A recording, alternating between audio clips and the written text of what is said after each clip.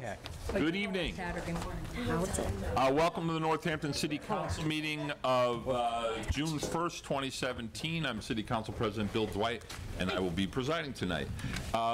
And as is our custom, before we convene, we have a public comment section where the public is allowed to, is invited to come and speak on any topic of their choosing, as long as they abide by the rules of the chambers. And those rules are, please keep your comments under 3 minutes. You'll see a counter up here above me, and for all the Trump things. What's that?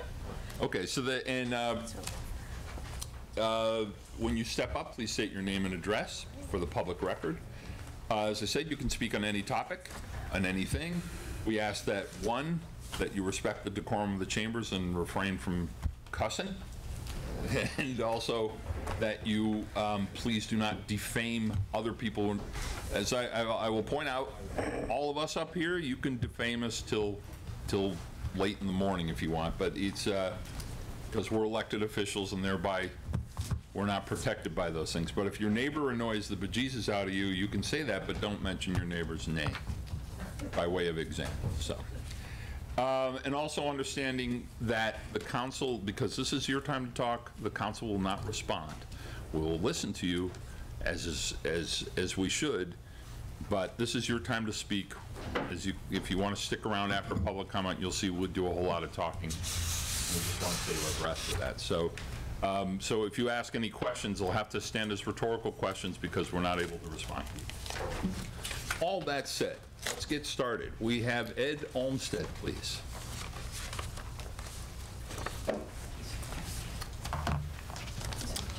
My name's Ed Olmsted. I'm at 43 Stilson Avenue in Florence. And I've come by tonight to thank the City Council for unanimously supporting the Blue Communities resolution on its first reading. I also want to thank Northampton High School Environmental Club for joining in recommending this resolution to the City Council.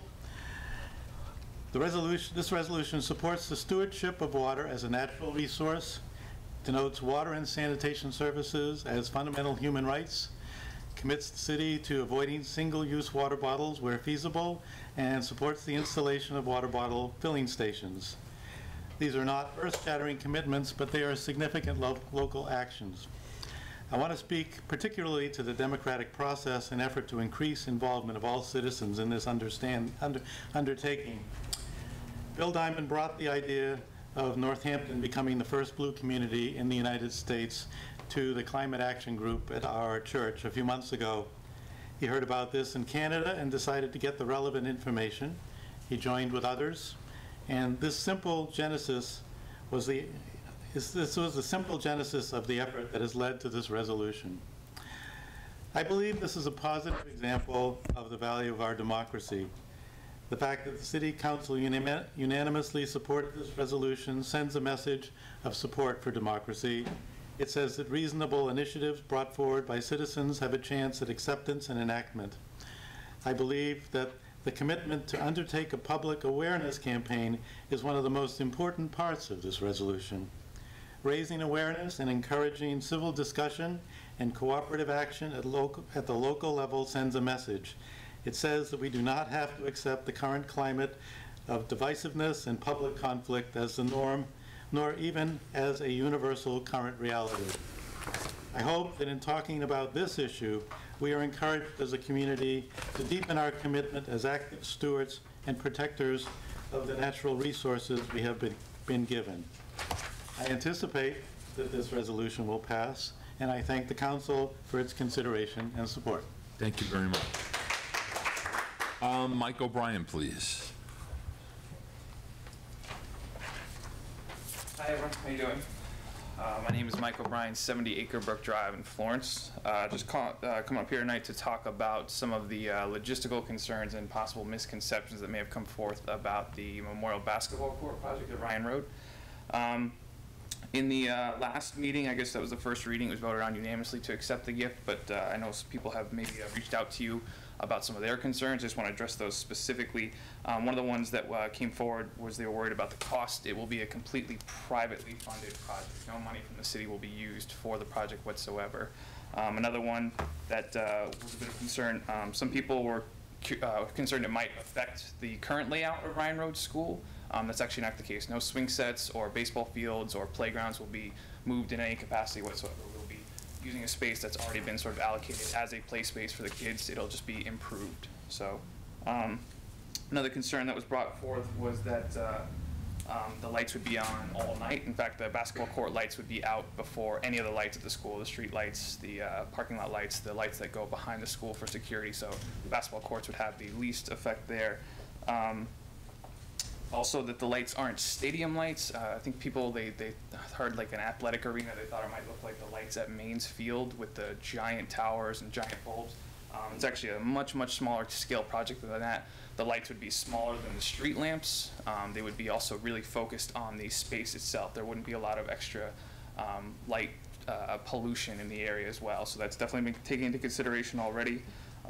One concern that was brought forth, or another concern about the lights themselves, they actually won't even be on during the winter time. It's really just when the space would be usable. So if there's snow on the ground, basketball court isn't usable, so the lights won't be on. So when the leaves are down, they won't be bleeding through the trees at all. Also, the last thing, which I thought was a really good point to bring forward, someone's concerned that the space wasn't really designed for elementary school students, which is what that school is for.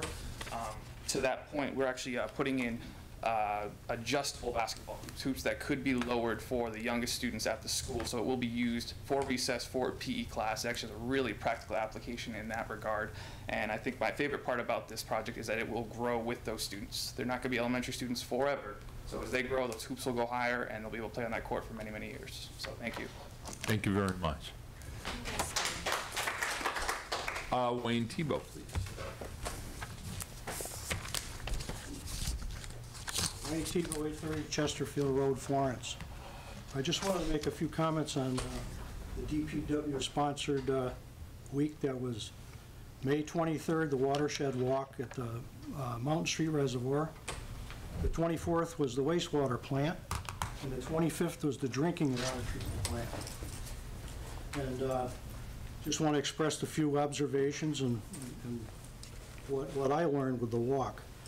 As far as the watershed walk, it was very informative on problems involved in protecting the watersheds, issues concerning invasive species, ways to protect our valuable watershed, and areas that have been neglected for too many years.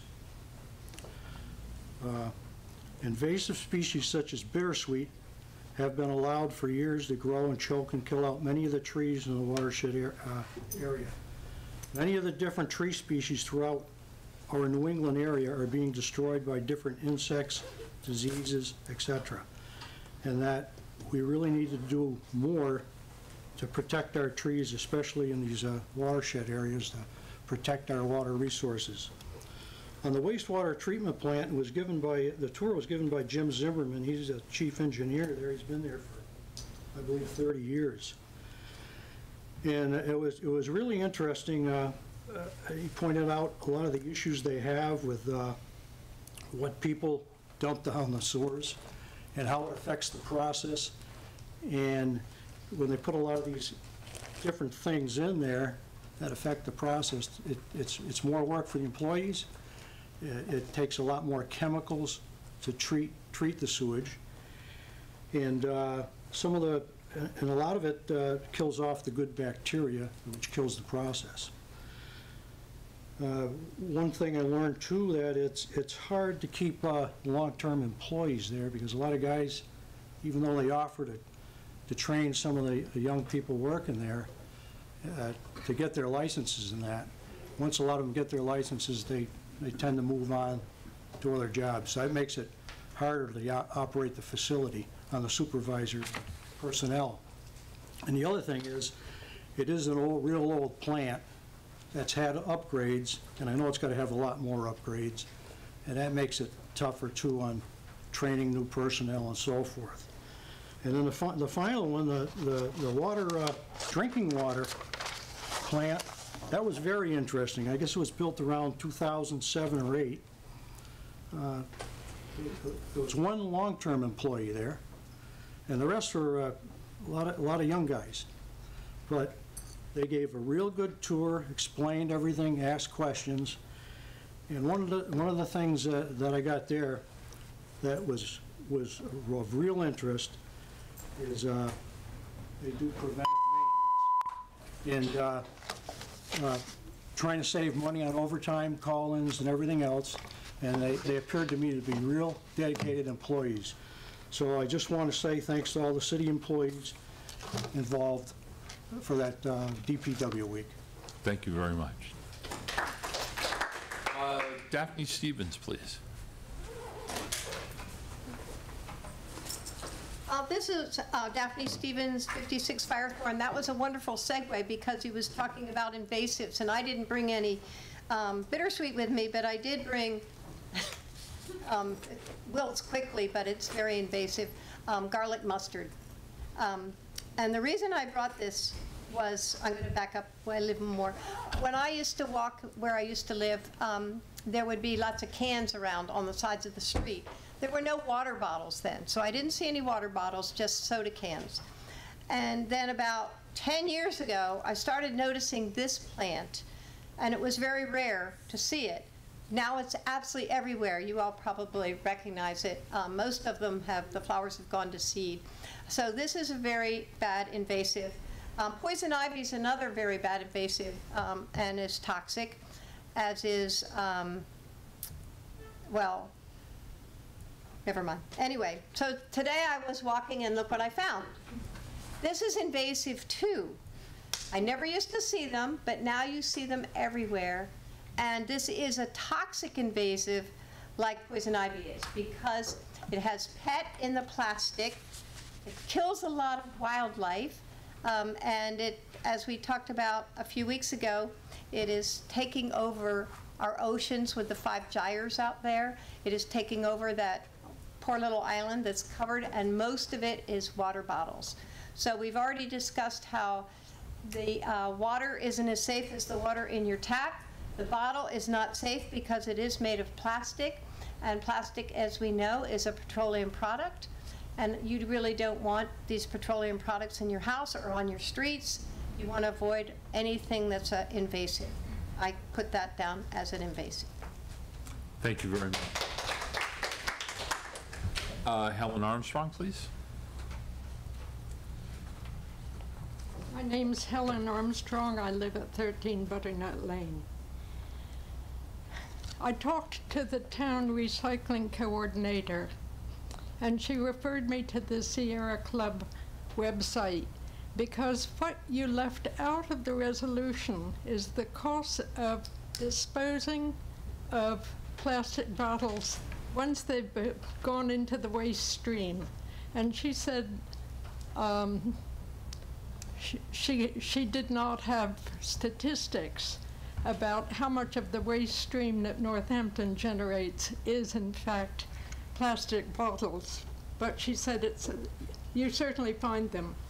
And we have a contract with the pedal people who sort them out at the transfer station, and that's pretty good. But plastic, nevertheless, is a sort of litter, and as Daphne has told us, you find it especially floating in the oceans. When I worked in Africa, I started to see plastic water bottles washing up on the beaches. In fact, there were more water bottles than shells. So they pose a risk to our wildlife on the land and marine life in the water, and the plastic does not biodegrade. The carbon footprint of bottled water is 11 to 31 times greater than that of tap water. This is from the Sierra Club website. Most bottled water is really packaged tap water, and I think we know that Northampton hosts a Coca-Cola plant because of the quality of our water, which they're mining and selling elsewhere. So bottled water companies are not regulated under the same rigorous standards as public water supplies. So I would say that in order to keep Northampton clean, one of the things that we can do at this level is to ban plastic water bottles and reusable bottles from all municipally funded or administered activities. Thank you. Thank you very much. Molly Hornby Finch, please. Hi, I'm Molly Hornby Finch, and I live at 27 Nipfer Ave. So I'm a senior at Northampton High School, and we're working to reduce the amount of plastic water bottle use there. But it's not enough, and so I think that making Northampton the first blue community will really have a huge impact. And the person who's in charge of running the government in the U.S. is not taking enough action and has pulled out of the Paris Agreement. And so this kind of local action really will move will reduce the amount of pollution. And so thank you for anonymously voting on it. Thank you. Thank you very much. Tina Ingman, please.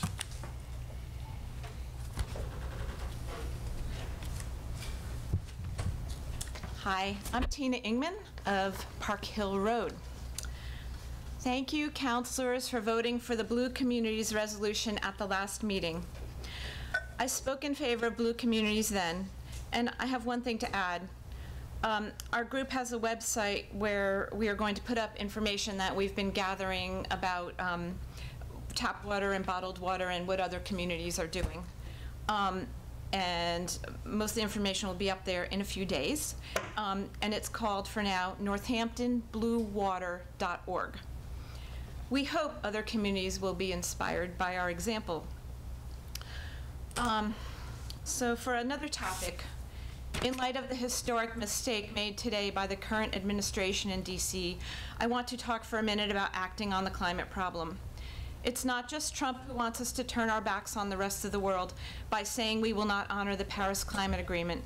The Republican Party platform was all about keeping alive the fossil fuel age and preventing the clean energy revolution. Most people in the USA think we should stay in the agreement. Most people know by now that climate change is real.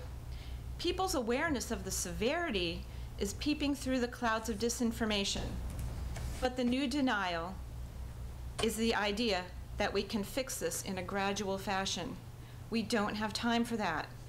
We need a rapid World War II-style mobilization to transition to clean energy.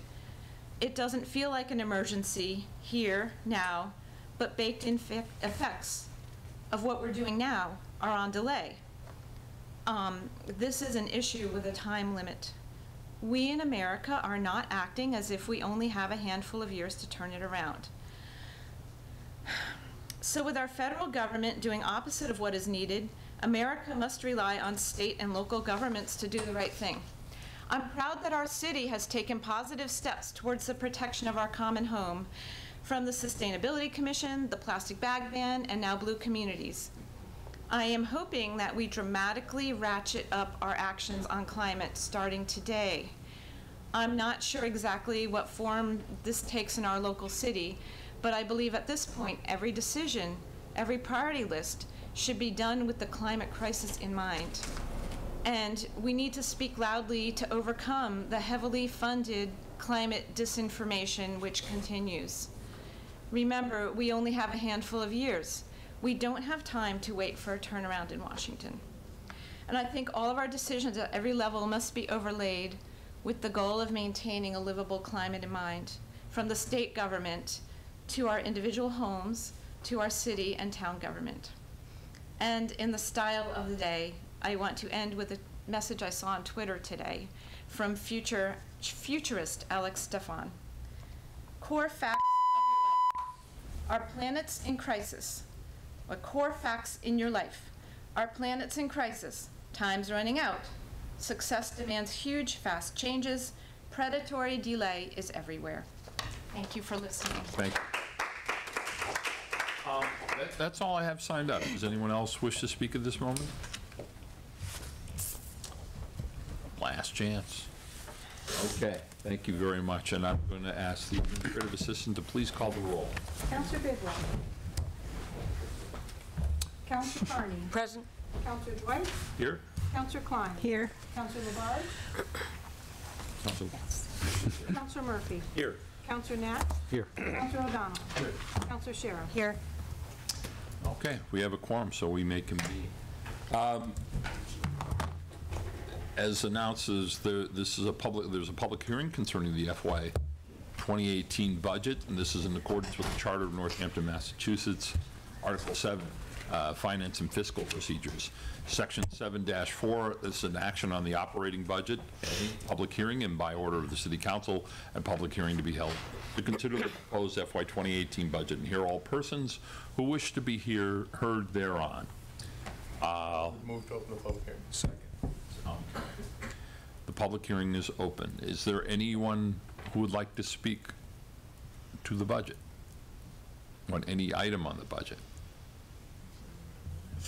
And we have no one signed up on the list?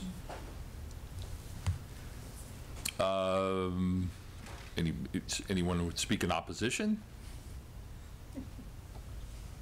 Okay. Yes, I'd move to close the public hearing. And a second. All those in favor of closing the public hearing, please say aye. Aye. Any opposed? Any abstentions? Okay, that was a quick public hearing. Now we're up to recognition. Excuse me. 1 minute announcements. I mean, it might be appropriate to point out that we had some open public hearings. Good point. Yeah, it should be. As far as our process is concerned, we've actually had a number of hearings and discussions relative to the budget. In fact, actually last week, we had the department heads to discuss the larger segments of the budget with some participation from the community, including a breakthrough for us. We went live with texting, and we got one text. It was very exciting. But so there, and I should point out that while I'd say about 6 or 7 people participated, that's a 700% increase from the year past. So I consider that a landmark of some sort. It is. I'm not going to interpret from the absence of discussion about the budget that we are, everyone's completely excited about it or pleased or whatever. I don't know what to read from that, and it wouldn't be appropriate to. But as we go forward and this is the most significant portion of our job, actually. The council provides fiduciary oversight of the budget, and hopefully next year we might be able to generate more interest. Obviously, if there were an override that was pending, that would certainly generate a lot of interest. But as it stands, as I keep saying, this is our moral document. It's a dry text, but it is a moral document expressing the values that we have and where we choose to invest in our community. So, that said, now we go on to recognition and 1 minute announcements, and Councilor Labarge has one. Yes, thank you.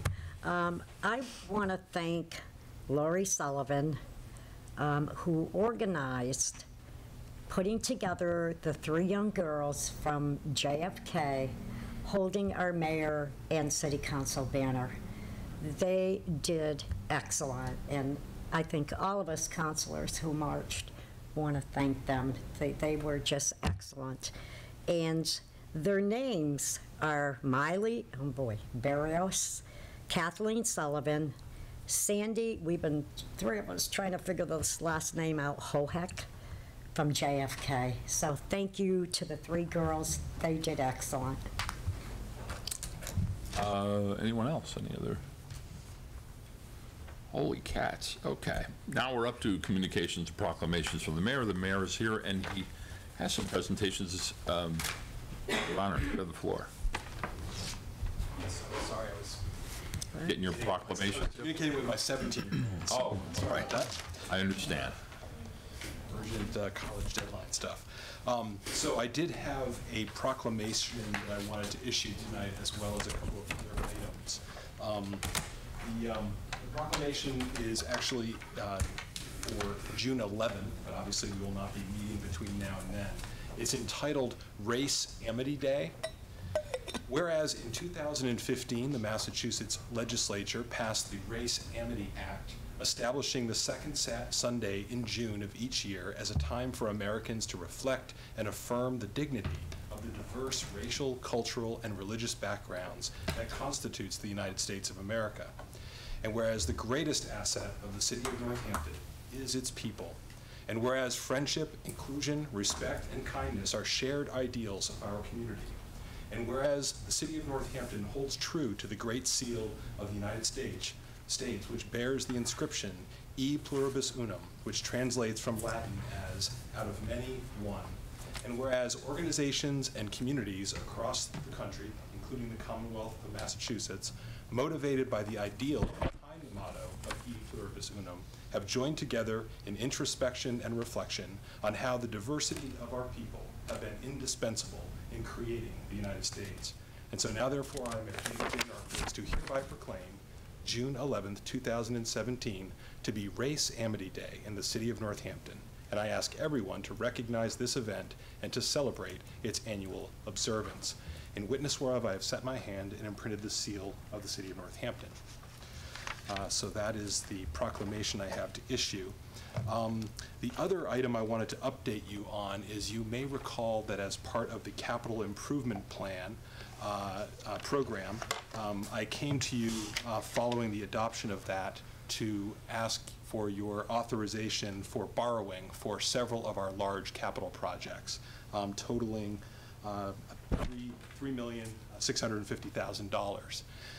And so, subsequent to your approval, we have gone through the bonding process, and as part of that, we received a rating call from Standard & Poor's, at which they went over sort of our progress over the last year financially, looked at our end-of-year reports, looked at our audited statements, in anticipation of the bond offering that we'd be doing for this borrowing.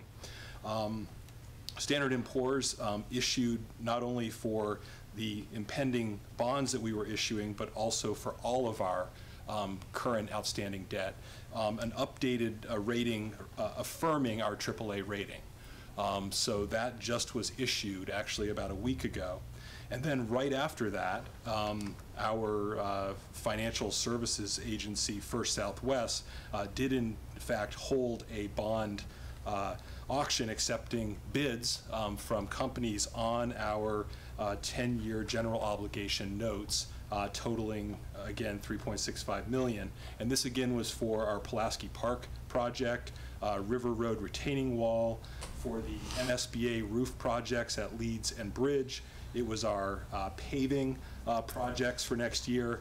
It was DPW equipment, and it was the work that we're doing at Forbes Library for HVAC and for windows. There were 7 bidders as part of the bond offering, and the winning bid on our bonds was awarded to a company called Montgomery Scott LLC. But what's most important is that the average interest rate on those bonds is 1.518%.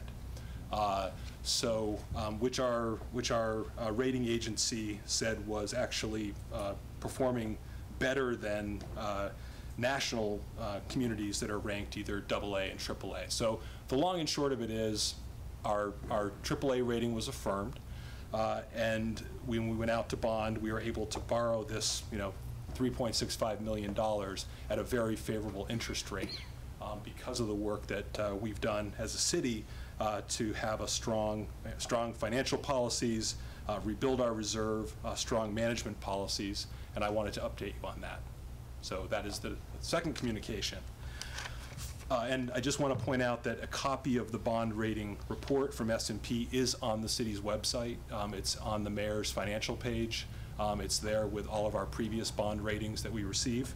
And so if people want to read that, they can read the full 7-page report from Standard & Poor's. The next item on the agenda is a presentation that I wanted to have DPW Director Donald Escalia make to you this evening. As you know, later on your agenda, there is a required annual vote of the City Council to either approve or disapprove the stormwater and flood control credit and incentive policy, which the ordinance outlines the DPW should submit to the mayor annually. I get to review and make modifications and then ultimately approve, and then I submit it to the City Council for approval or disapproval. It's coming up at the end of your agenda tonight, so I wanted to have the director just make a presentation to you. There's actually no change to the policy. We're not making any change to the policy from the previous fiscal year. So it's essentially we're asking you to approve the FY17 policy for FY18. So I'd like to ask Director Lascalia to make a presentation now.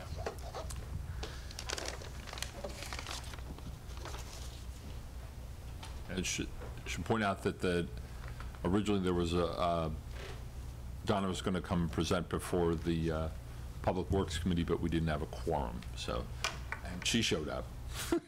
Well, we didn't have all the members show up, so she gets credit for that, and now she's back to we decided that the presentation would happen in full council. It's all yours, Donna. Okay, thank you, Mayor. Good evening. I just want to provide a very brief overview of the credit and incentive policy with some statistics of credits that have been issued and kind of dollar amounts associated with them, and the types of credits that are available for folks to apply for. So just some kind of general statistics. There are currently 1,016 parcels that have been approved for credits through this policy out of 11,140 parcels. So a single property can apply for more than one credit, and 277 properties have been approved for multiple credits, and I'll run through what the credits are in a moment. No matter the number of credits approved, however, the total reduction in fee is limited to 50% per parcel. There is one exception to that, which I'll get into in a minute.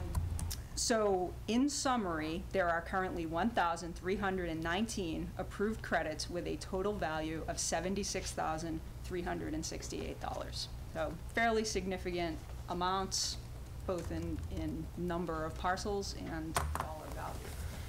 So there are 19 different credits that are available for people to apply for, and they fall into 8 categories. So I'll run through the 8 categories. There's what we call the small residential stormwater improvement credits. So this is like a rain garden, porous pavement and pavers, a dry well. This offers up to a 25% fee reduction, and as of May of this year, 2 parcels have been approved for these credit with a total value of $100. We also have what's called the NPDES permit credit. NPDES stands for National Pollutant Discharge Elimination System. This offers a 10% fee reduction and applies to properties having a permit from the National Stormwater Program for a separate stormwater drain system. 1 parcel has been approved for this credit. The value is $181. We have educational programs credit. These would apply to educational entities. 10% fee reduction to increase awareness of stormwater issues through public education and outreach. There have been no applications received for this credit. We have protected land credits. So this would be like Chapter 61, conservation restriction land, agricultural preservation restriction land. These are actually quite popular. 830 parcels have been approved for these credits, total value of $32,970. We also have a commonly owned undeveloped land credit. So distinction here between undeveloped land and protected land. So undeveloped land just means there's no development on it.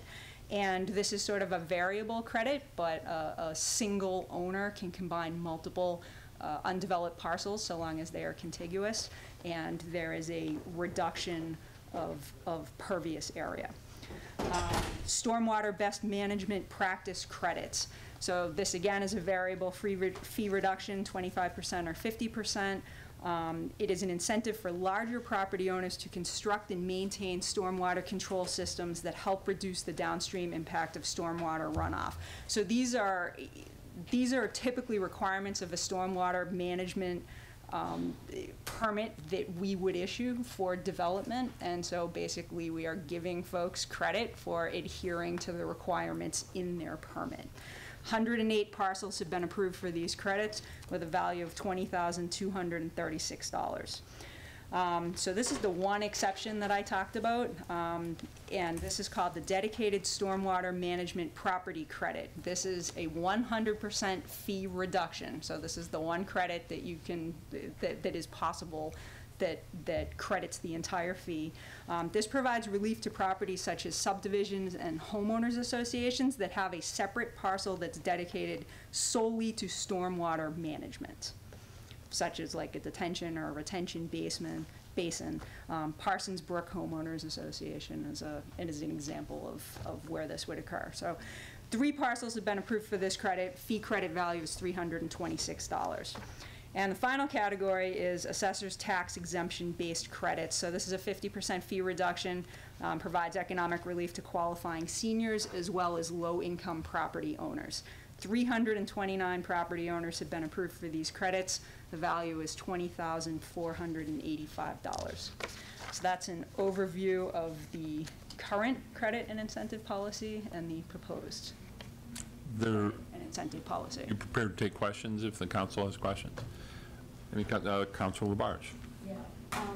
Donna, who do the residents talk to on the credit program that you have? Who handles that? They can direct their questions to Katie Sakowitz, who's the Stormwater Utility Administrator, and I can get her contact information for you. What's the extension there? I don't know. They can call the main number and ask to be transferred to her. They could also use your new email address. They can do that, yes. They can do what? They can visit our website, and there's Right. there's a link to it's called DPW Info is our new email address, and they can send their queries. I do have to say, when all this came out the first time, even at our home, we had difficulties getting somebody to come to our house. So did other people, too. I have people right now who have the rain barrels, and they're not happy with it. I have great concerns from way back of asking somebody to come, take a look at your property, take a look at the plants, or whatever, and it's never happened. So hopefully now, we'll get a hold of Katie. Sure, I can't speak to the past, but what I can say is that we run a tight operation, and please encourage them to contact Katie, and I will do that. We'll do what we can. Okay, great, thank you. And we should be clear, this is for the incentive programs, not for if someone's appealing their assessment. I understand. Just so we're clear, so the public understands that the program that we're talking about here is to For credits. credits incentive program. Yeah. Right, this is what I'm talking about. Yeah. Councilor Klein and then Councilor Shara. Hi, I just thank you very much for that information. It's very helpful. I'm just wondering if it's available on the website or if you can share it with us, just so that we have it. The statistics? Yeah. Sure, I can. This is not currently posted on the website, but I can make sure that it gets to you. Thank you. Great. Councilor Shara. Just to clarify, since it was mentioned before, the rain barrel program, that is a, you can buy them from the city at a reduced cost, but they don't qualify for as an incentive or a percent. Yes, that's not covered under this incentive policy. The incentive there is the reduced Right. cost. Yeah. Other questions? Yeah, and I think for the public at large, if they're trying to follow along and figure out just what the hell it is we're talking about, actually, with the stormwater fee, you have an opportunity to, the idea is the carrot versus stick. This is to promote the reduction of stormwater from running off your property and whatever, and these are programs to give you an opportunity to take advantage of the discounts that you can get on the stormwater and flood control fee by doing some aspect of mitigation. It's also, and I wanted to ask, or just to clarify, the 100% exempt properties, the exemption only applies to the parcel that actually has the system that's contained, that manages the stormwater, not for the developed property. That is correct. It's the actual parcel. That has the swale or the retention pond or whatever. Okay. Correct. Any other questions? Thank you, Donna. Thank you. And does Donna need to stay until we get to the second to last item on the agenda, or is everyone okay with? Is it in finance? But it's pretty late in the agenda. Does? Well, it was on finance agenda I saw, so. Yeah, I thought it was, I think it's. It's on orders. But in any event, does anyone have any other questions that they think they need to ask now? Oh. Okay, so yeah. Okay, so, back to the agenda. And that brings us to the resolution. This is a second reading for item 17.311. And that's a resolution to have Northampton, Massachusetts become a blue community. And this, as I said, this is the second reading. I'll accept a motion. Move to approve. Second. Discussion? Councilor Klein? I had suggested possibly changing the order of some of the whereases, and Councilor Bidwell, who's not here, actually wrote something up that seemed acceptable to me. I hope that he submitted it. It is, it's a. Is it in our, okay, so basically any concern that I had about just kind of supporting the order of things so that one whereas supported the one before it or after it was taken care of with his change. So I just want to say that I appreciate that Councilor Bidwell took care of the amendment, and I think it's great. Well, it's not in the original one, you need to amend. Right, that's what I was just going to say. We have to add that amendment on the. Oh, so add that as I amendment. move to amend as Councilor Bidwell submitted. So what Councilor Bidwell has submitted, just so before anyone considers it a second, I have it as the be it further resolved order, right? And it's, Yeah, now thank you. as it reads, be it further resolved that water bottle filling stations will be installed in municipal facilities and parks whenever and wherever feasible. Be it further resolved that the availability of water jugs or dispensers with municipal water should be increased at municipally organized meetings and events. And be it further resolved that where access to municipal water exists, single-use bottled water should no longer be sold in municipal facilities from municipally owned or municipally administered concessions, or from vending machines in public facilities. And be it further resolved that single-use water should no longer be purchased and provided at municipal meetings or events where access to municipal water exists. And be it further resolved that local businesses and institutions are encouraged to install water bottle filling stations and encourage their use as an alternative to single-used. I think we were going to strike that D on that, so we'll do that as a scrivener, as a single-use bottled water whenever possible. Move to approve. Okay, so that's the amendment, and there's a second on that. Any discussion on the amendment? No discussion on the amendment? All those in favor, please say aye. Aye. Any opposed? Any abstentions? Okay. So back to the original order. Any discussion on that point? Just like to reiterate my gratitude to Bill Diamond, whose work and organizing in this is really pretty remarkable. When he originally came to me, I asked him if he could reap some community interest, and he did. He did. In fact, he got the environmental club at the high school, which was actually, they are co-sponsors on this. And I think it was said in public comment, the fact that this is a citizens initiative, this was originally proposed and promoted by citizens of the community, and oddly enough, it's sort of coordinated perfectly, or dovetailed perfectly, with many of the issues that we've been discussing now for the last several weeks at least, and historically over many sessions. And it's the protection of the watershed, it's protection of our water supply, as Councilor O'Donnell sponsored an ordinance that we passed unanimously to protect from privatization. Actually, I'm not sure it was unanimous. No, it wasn't unanimous. That's right. There was a dissent. But it did pass with a significant majority, we'll say. And there's been a lot of community talk about this. And that's, I mean, you know, that in and of itself is what resolutions more or less do, is to promote that conversation and discussion. And I'm very grateful for all the work, the hard work that's been done previously and the heavy lift that folks had committed to this. And I'm grateful for the opportunity to be one of the sponsors. Okay. What's your preference, roll call or just a? Roll call. Roll call vote. Okay, Pam? Counselor Carney? Yes. Counselor Dwight? Yes. Counselor Klein? Yes. Counselor LaBarge? Yes. Counselor Murphy? Yes. Counselor Nash? Yes. Counselor O'Donnell? Yes. Counselor Sherrill? Yes. That passes in second reading. Now we come to the consent agenda.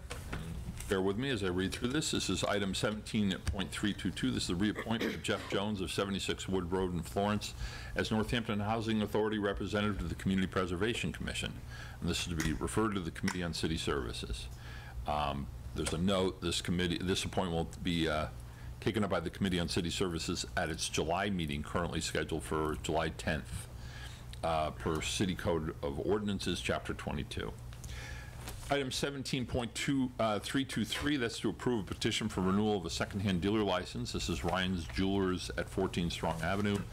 Item 17.324, that's to approve a petition for supervised display of fireworks for the Northampton Family 4th event. And then also to approve minutes of May 18th, 2017 City Council meeting. Did I miss? What did I miss? No, we have another appointment. Craig Dorset. Am I looking at the wrong one? Mine doesn't have it on here. Mine doesn't have that either. It's a reappointment. Let me see if I got the most updated version of this. Number 2? Yeah. Do you have a copy of that so I can see it? It's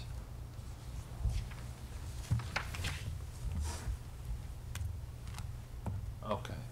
Item 17.336, that's an appointment to the Historical Commission. That's to refer to Committee on City Services. And that would be Craig Delapenna, 62 Chestnut Street in Florence.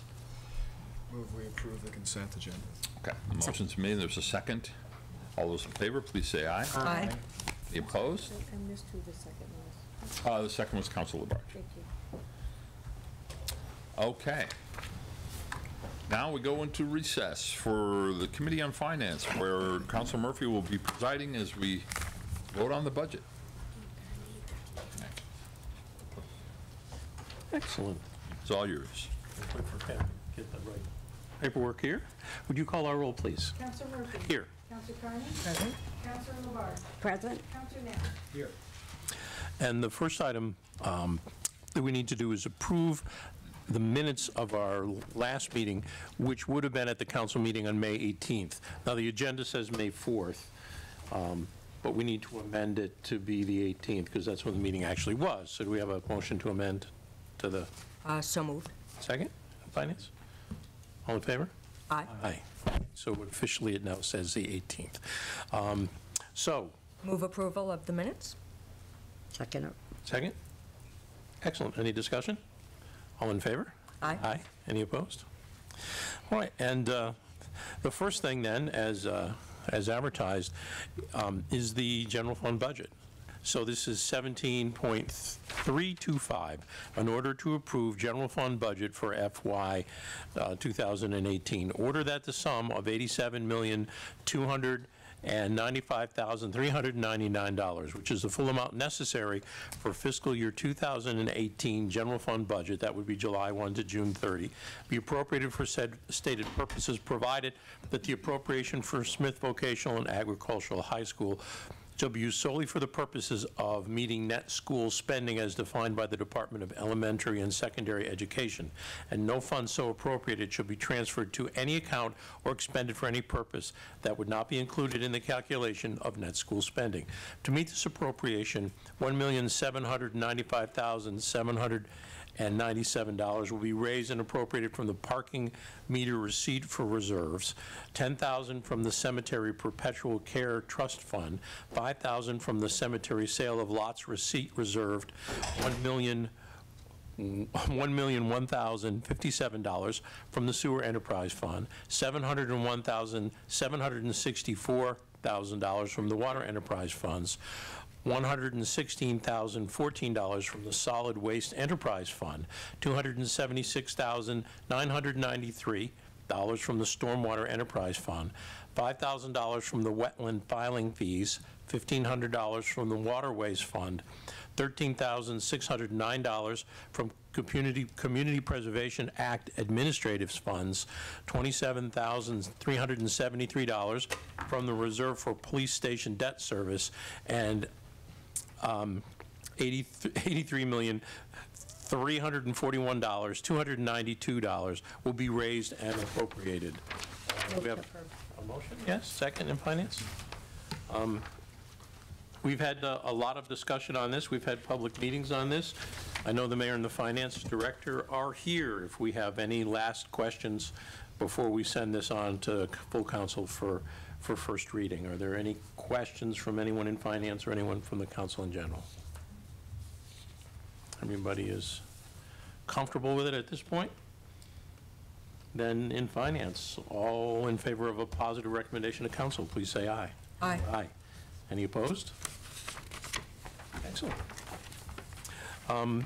The next item is for enterprise funds. This is a motion to approve FY18 enterprise funds. Upon the recommendation of the mayor, order that the sum of $6,270,000, which is the full amount necessary for fiscal year 18 sewer enterprise fund budget, again, July 1, 17 to June 30th, 18, be appropriated for the purposes stated, and to meet said appropriation, $5,268,942 is to be raised from sewer receipts, and $1,001,058 shall be allocated to indirect costs. Some of the sources for, actually, do you want me to read them all the way through, or are you comfortable? I think you should. You want to hear them all? Great. The Sewer Enterprise Fund, $1,568,608 from the sewer, for general sanitary sewer. Sewer treatment, $2,180,638. Sewer debt service, $391,986. Sewer interest, $77,822. Sewer indirect costs, $1,001,058, and sewer reserve for capital projects, $1,049,088. Total sewer enterprise funds, $6,270,000. Move approval? Or do you want to move them, take them as a group? Okay. They're all under the same one, so I'll just go on to the next one then. And again, this is also for enterprise funds. Order that the sum of $7,646,680, which is the full amount necessary for fiscal year 18 water enterprise fund budget, July 1, 17 to June 30, 18, be appropriated for the purposes stated, and to meet the appropriation that $6,128,236 is to be raised from water receipts, and $701,764 shall be allocated to direct costs, and $816,680 shall be transferred from the Water Stabilization Fund. For the funds will be used for general water, $3,525,121. Water treatment, $1,176,697. Water debt service, $1,770,386. Water interest, $463,712. And indirect costs for water, $701,764, for a grand total of $7,646,680. And then we move on to solid waste. Ordered the sum of $599,000 $259 which is the full amount necessary for the fiscal year 18 Solid Waste Enterprise Fund budget, again, July 1 to June 30, 18. Be appropriated for the purposes stated, and to meet the appropriation, the $355,486 is to be raised from solid waste receipts, that $116,014 shall be allocated to indirect costs, and $127,759 to be made available from the undesignated fund balance of the Solid Waste Enterprise Fund. So solid waste transfer station, $483,245. Solid waste direct and indirect costs, $116,014, for a grand total of $599,259. And then the last one is stormwater.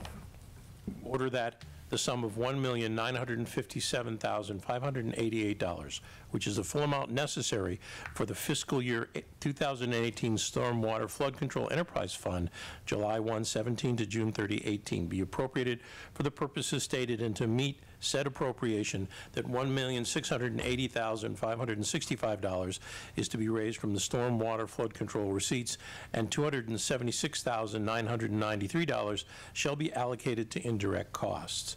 The stormwater and flood control drain operations will be $1,235,367. Stormwater and flood control operations will be $323,587. Stormwater flood control debt will be $40,000. Stormwater flood control interest will be $6,250. Stormwater flood control indirect costs will be $276,993. And stormwater stabilization fund will be $75,361, for a grand total of $1,957,558. We have a motion. Second? Second. Any questions on any council? Susan, it is relative to the stormwater indirect costs. There have been some remarks and comments made that the indirect costs were not included in the discussion and the debate of establishment of the stormwater fee. And I wonder if you could explain, or Your Honor, the breakdown on the indirect costs. And well, she can certainly go through that. There's a page in your book on all the indirects. Right. No, and I understand they're all itemized for the total of $276,000 Sure. in that. So I'll have Susan do that, but just as a general observation, we were creating an enterprise fund, and that was certainly discussed, and actually it was heavily scrutinized during the whole process, so much so that we actually looked at all of the indirects for all of our enterprise funds as part of the public conversation. So we went through a pretty exhaustive review of that. So I'm unsure how anyone could have assumed that there'd be no indirect costs, since during the actual debate on the creation of the utility, we had a separate debate about indirect costs and refined them. So, and started including them actually in the first budget as part of the that included the new enterprise fund. It's pro forma with enterprise fund. Well, it's certainly part of how they're structured. And again, indirect and direct costs, you'll find them for the school department, you'll find them for Smith Vocational. It's a very common way that we do municipal accounting, and it's the same thing with our enterprise funds. So, and the indirect costs essentially are the costs associated with the administration of the services. Director LaScalier mentioned the stormwater administrator earlier. Nice. So the stormwater administrator's salary, for example, is paid out of that. Her health insurance benefits are not part of the DPW budget. None of our health insurance benefits are in any individual budget. So in addition to paying for the salary, it also pays for the health insurance benefits for that employee as well. So that would be an example of an indirect cost. The billing services that the collector and treasurer collector's office provides for the utility, again, it's not in the stormwater enterprise fund budget, but it's billed to the enterprise fund budget for that percentage of the bills that are for the stormwater bills. Same thing with your water and sewer bills. That's generally, and I can have the finance director go through the specifics for that particular utility. Right. So my understanding is that all the costs associated with the administration and application of this is folded into the indirect costs to have a comprehensive coverage of the service. In fact, it's not just the money doesn't, but the vast amount of the money is devoted and dedicated to direct projects as opposed to the administration, but there is a cost associated with that, and to fob it off somewhere else would just be creating a category that of a slush fund. Well, the taxpayers would be paying for costs that are actually should be borne by the ratepayers, would be the effect. Right. So right. Then it would come out of the general fund. And you do have some ratepayers who are not taxpayers. Right. In some cases, may not even be city residents, but they may own, a system. And so it would be de facto a double dipping then. I don't know whether it's double dipping, but I mean, I'm just saying that the whole idea is that, the utilities, each of the enterprise funds operates as a separate cost center. And so just like a business, I don't know, like an LLC where you have, individual cost centers for each components of that business, you're gonna attribute all of both the direct and the indirect expenses, you're gonna apportion them to the individual cost centers, and that's what we do with the enterprise funds. Thank you. Councilor Noho.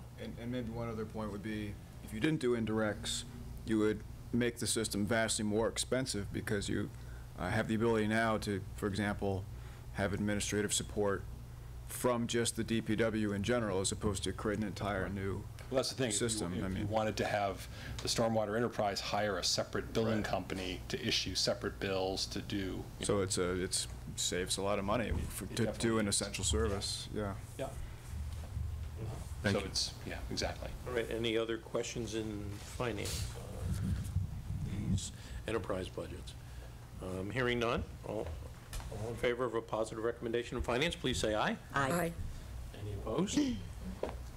All right, the next one we're going to are the 2018 revolving fund accounts. And some of these are pretty self-explanatory, and some I'll give a little more detail on what they're used for. Fund number 2420 is the Energy and Sustainability Revolving Fund. Allowable expenditures include materials, expenses, and contracted services associated with projects, programs, and policies that increase the level of energy efficiency and energy resource sustainability. This is administered by the Director of Central Services with the approval of the Northampton Energy Sustainability Commission and the Mayor. The annual spending limit on this one is $150,000. The next one is a hazmat revolving fund. It's administered by the fire chief. Allowable expenditures include purchase and replacement of materials, equipment, and protective gear, vehicle repair and maintenance, preparedness training and activities for any purpose connected with the hazmat program. That's $85,000 spending limit. The DPW Public Works Construction Services Revolving Fund, obviously the DPW director with the approval of the mayor is the authorizing agent. Allowable expenditures include the purchase of materials, equipment, and vehicles for the Department of Public Works, as well as related construction costs on construction projects involving any of the divisions of DPW. The Senior Services Transportation Revolving Fund is administered by the Director of Senior Services. It's a $100,000 limit. Allowable expenditures include vehicle acquisition, repair and maintenance, gasoline mileage reimbursements, contracted services, salaries, stipends, and other expenses directly related to the operation of the transportation of the seniors. Senior Service Activities Revolving Fund, again, Director of Senior Services is authorized on this one. It's a $90,000 revolving fund.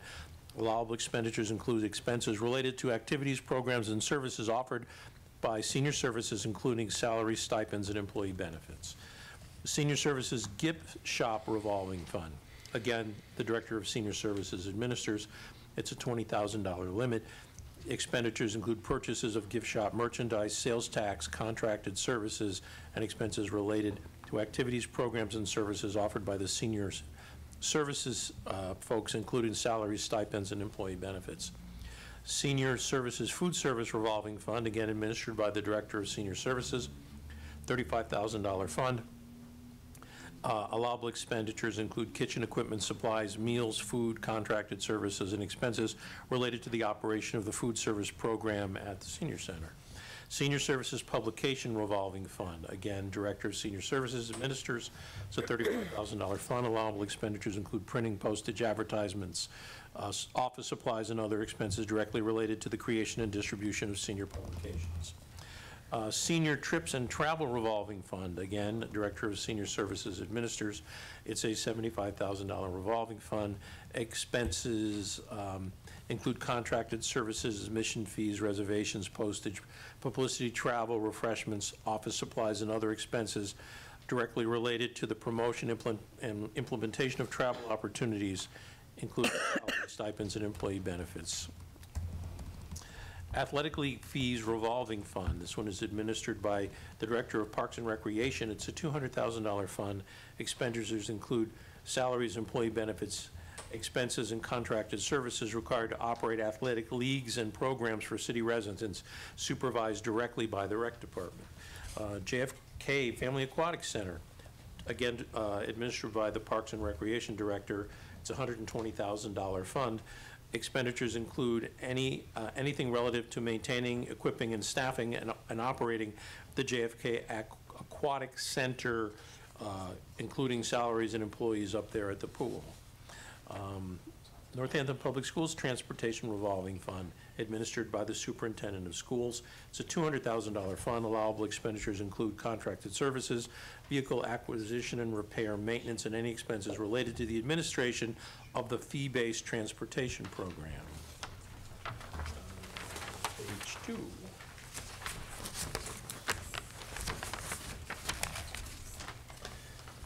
The Smith Vocational High School Farm Revolving Fund.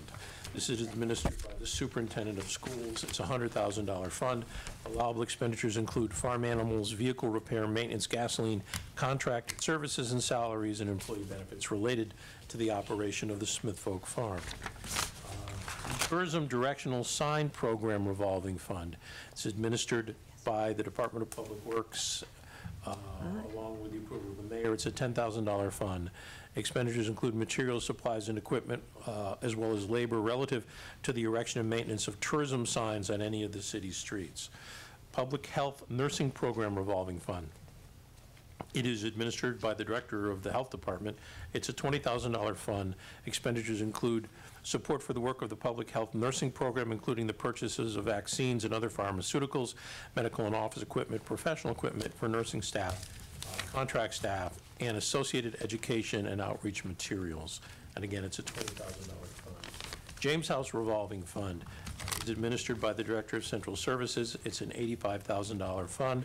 Expenditures include the maintenance of the property, including salaries, employee benefits, equipment, supplies, materials, repairs, utilities, plowing, landscaping, and capital expenditures, printing, advertising, signage, and other costs for the administration of the James House.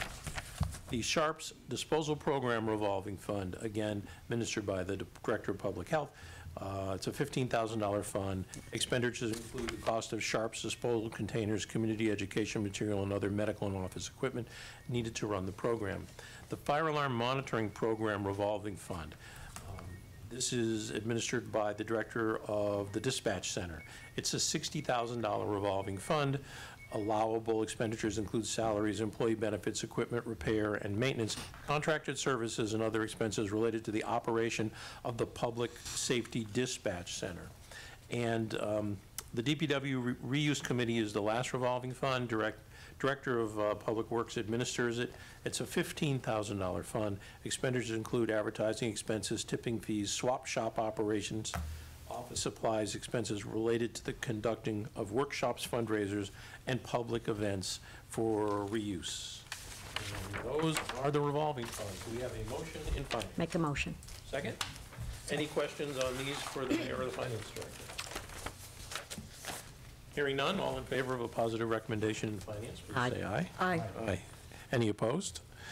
Okay, next is in order to approve free cash to the Capital Stabilization Fund and Fiscal Stability Funds. And if you'll recall, this is us shuffling money into these various stabilization reserve accounts.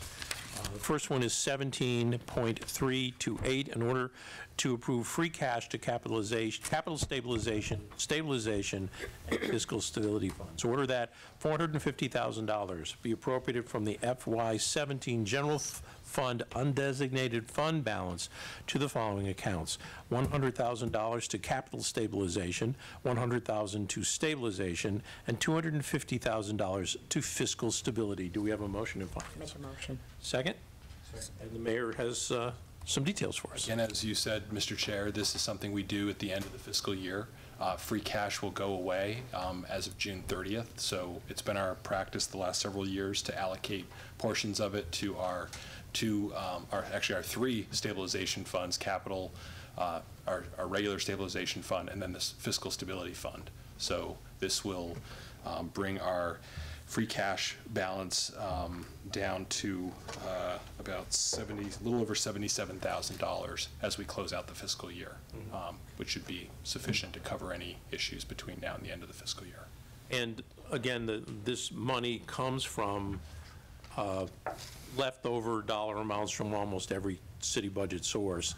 You know, it gets turned back if it doesn't get used. If there's a department vacancy or if things come in under budget, it gets turned back in, and then we put it into various stabilization funds to spend on projects that perhaps were unanticipated later on. This is where, for instance, we pay for like snow and ice coverage above and beyond what we budgeted. That's right, and you'll have another order in this agenda that's for that same reason, and we used a significant amount of free cash for the for capital as well, for our capital plan. So, any other questions for the mayor? Hearing none, then do we have a positive recommendation coming from finance? All in favor? Aye. Aye. Any opposed? Okay. All right, the next one is 17329. This is an order to approve $29,925 from free cash and a gift of $10,000 from Ray Ellerbrook's Memorial Fund to pay for the play structure at Arcanum Field. Whereas the play structure at Arcanum Field was destroyed by fire on April 10th, 2017, whereas the city has received an insurance settlement in the amount of $29,925, which will flow to the city's undesignated fund balance for fiscal year 18, and whereas the Ray Ellerbrook Memorial Fund has also pledged a contribution of $10,000 towards the replacement of the play structure. Now order that $29,925 be appropriated from the FY17 General Fund undesignated fund balance for the purposes of purchasing and installing a new updated play structure at Arcanum Field. And in addition to that appropriation, the City of Northampton City Council gratefully accepts the donation of $10,000 from the Ray Ellerbrook Memorial Fund, and in accordance with Massachusetts General Law, Chapter 44, Section 53A, approves the use of the gifted funds as requested by the donor for a new and updated play structure at Arcanum Field. Do we have a motion of finance? Make a motion. Second? Okay. Any questions for the mayor? fairly self-explanatory. Obviously, we want to offer our thanks to the Ray Ellerbrook Memorial Fund for contributing this $10,000 to help supplement the insurance settlement. And I know that Director Emery Moggio is going to be working on getting that play structure replaced. So, all in favor of a positive recommendation? Aye. Aye. Aye. Any opposed? No. The next is 17330. This is an order to appropriate free cash and approve the use of gift funds for the police department firing range project. Order that $50,000 be appropriated from the FY17 General Fund undesignated fund balance to the Police Department firing range project to install necessary but unanticipated air handling components to complete the firing range project. And in addition to that appropriation, the City Council approves the use of $1,046 and... $1 million. Oh, yes. It's only 1,000 this time. I know we've been throwing around big numbers, but $1,046.65 in donated funds to the police department, and in accordance with Massachusetts General Law 44, Section 53A, approves the use of these funds towards the cost associated with the firing project. Do we have a motion of finance? So moved. Second? Okay. Any?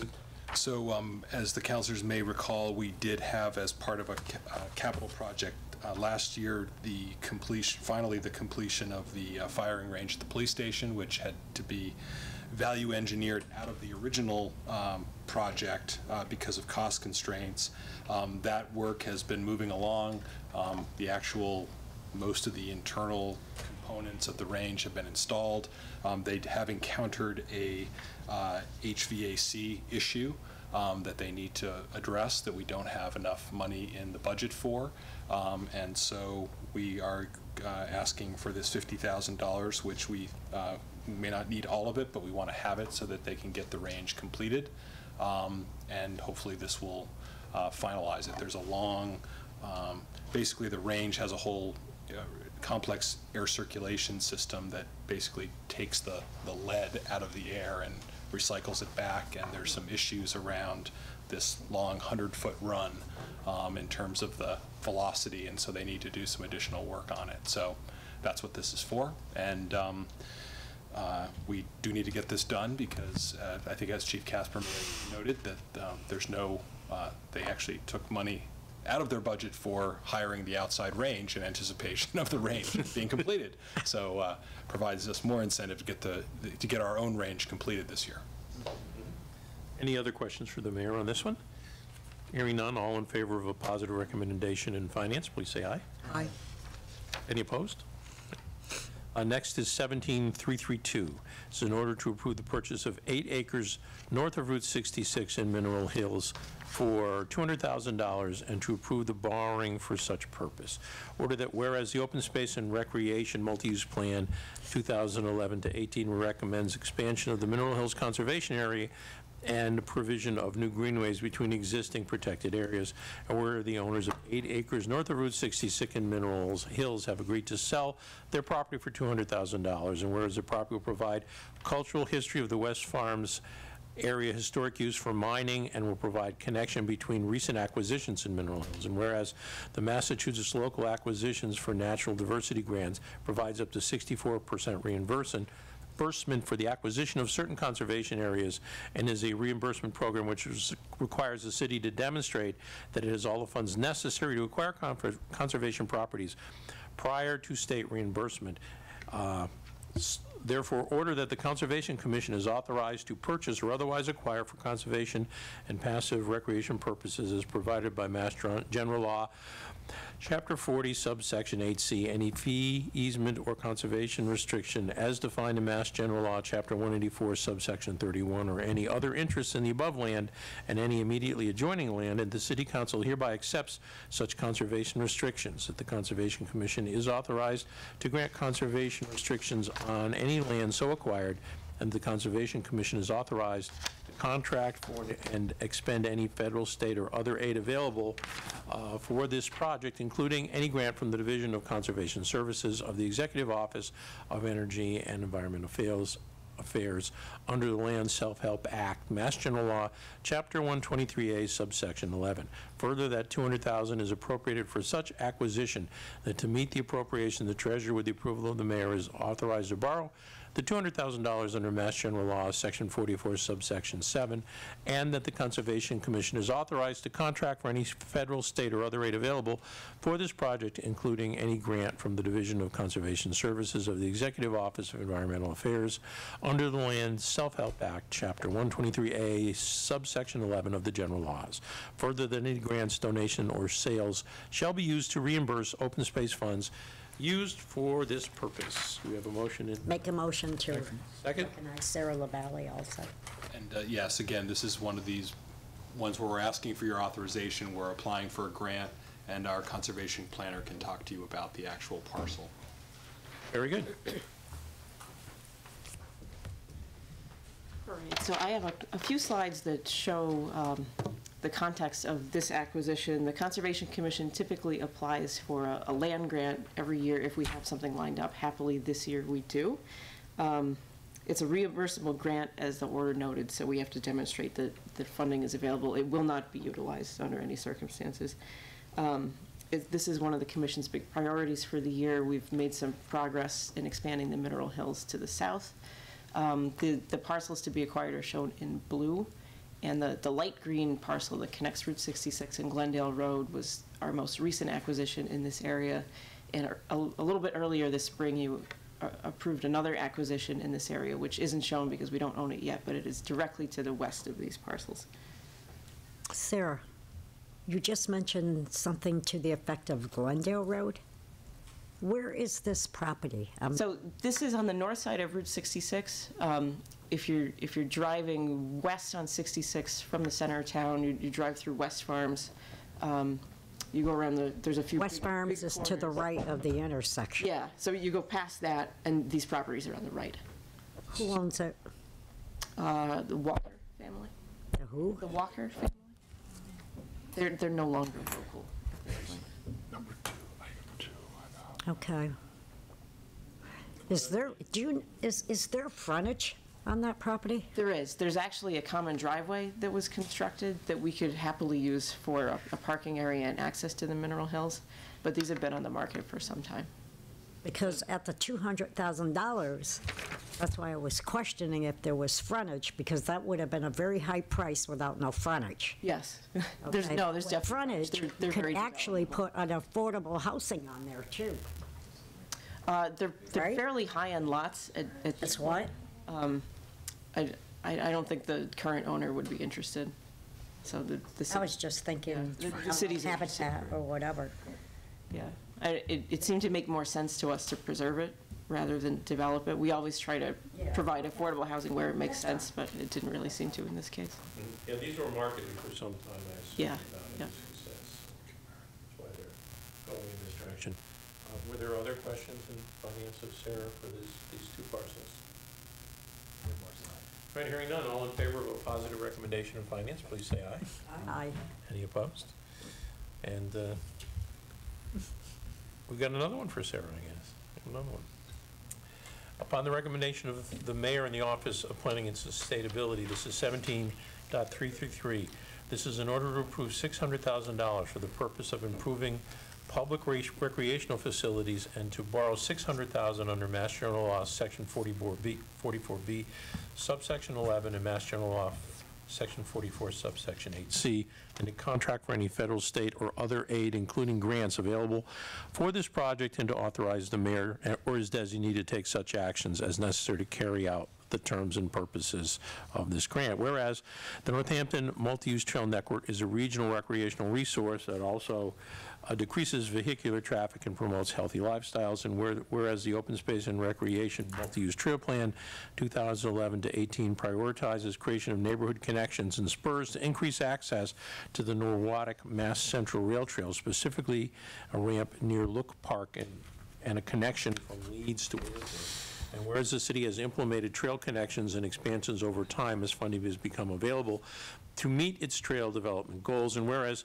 the Massachusetts Parkland Acquisition and Renovations for Communities grant program provides up to 64% reimbursement for preservation and restoration of urban parks, and is a reimbursement program which requires the city to demonstrate that it has all the funds necessary to acquire conservation properties prior to state reimbursement, order that the City Council appropriate $600,000 for the purpose of improvements of public recreational facilities. And to meet this appropriation, the treasurer, with the approval of the mayor, is authorized to borrow $600,000 under Mass General Law 44, Mass General Law, Section 44B, subsection 11, Mass General Law, Section 44, subsection 8C, and to contract for any federal, state, or other aid available for the project, including any grant from the Division of Conservation Services of the Executive Office of Environmental Affairs under the Park Act, Chapter 933 of the Acts of 1977, as amended, and any other way connected with the scope of this article, and the Northampton Office of Planning and Sustainability is authorized to enter into all agreements and execute any and all instruments as may be necessary on behalf of the City of Northampton. And the mayor and that the mayor be and is hereby authorized to take any such action as necessary to carry out the terms, purposes, and conditions of this grant to be administered by the Office of Planning and Sustainability. We have a motion on this one? Make a motion. Second? All right, so another grant application. As you know, we are always working to improve our multi-use trail network.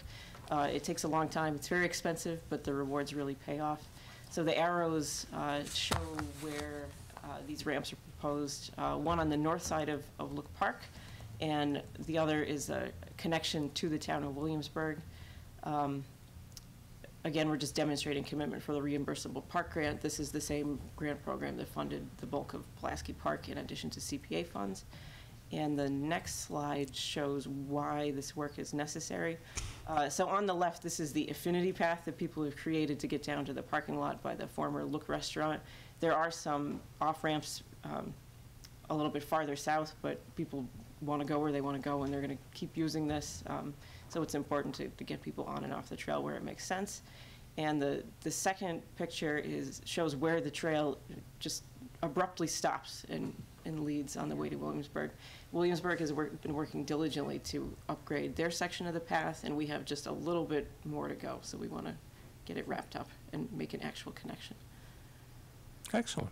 Any specific questions for Sarah on these projects? Counselor?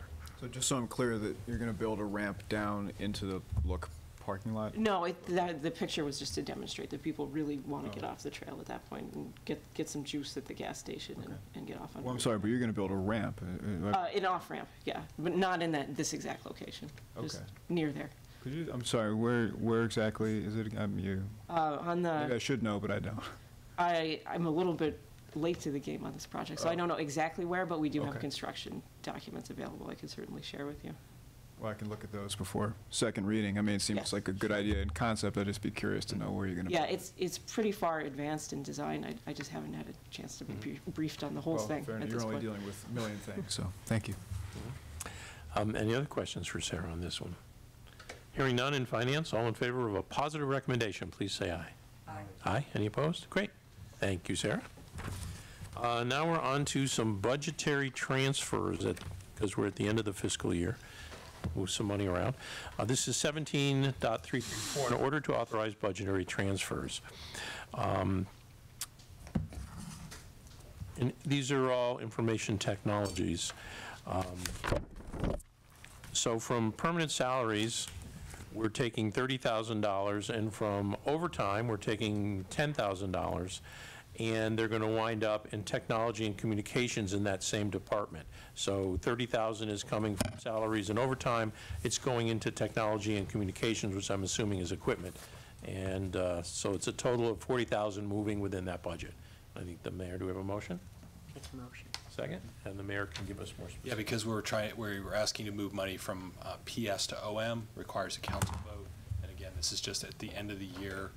Some technology projects related to communication, the phone system, they need some additional funding, and so that's why we're asking to move some excess funding from PS to OM. Any questions for the mayor on that one? No. Hearing none, all in favor of a positive recommendation in finance, please say aye. Aye. Opposed? No, thanks. The next one is 17.335, in order to reprogram $5,000 for Florence Fields Pavilion roof. Order that $5,000 of the remaining balance in the Park and Recreation Building Project be reprogrammed to provide additional funds for the Florence Fields Pavilion roof, for roof clips needed to prepare for the installation of solar panels on that pavilion. Do we have a motion in finance? Make a motion. Second? I think the mayor can give us a few more details on it. And this is it's coming from the money that built their new office building at JK.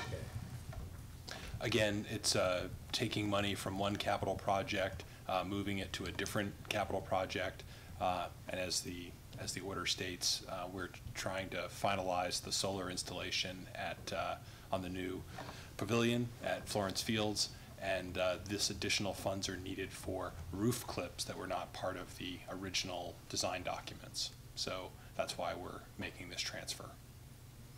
Yes?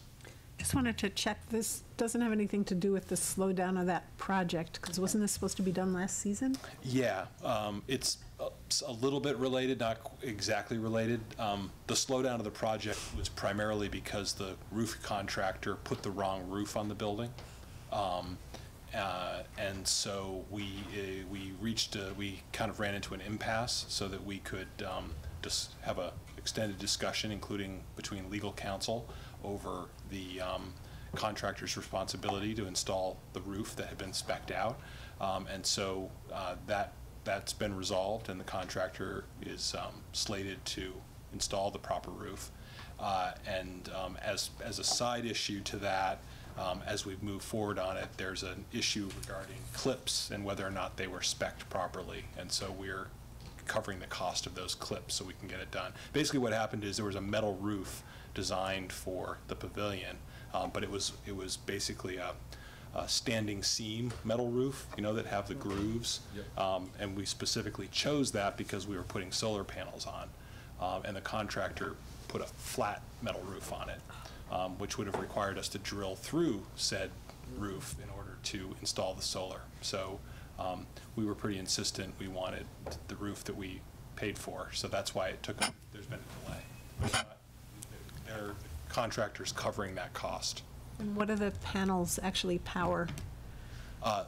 They will be, I think we're actually going to be doing a net metering agreement as part of this.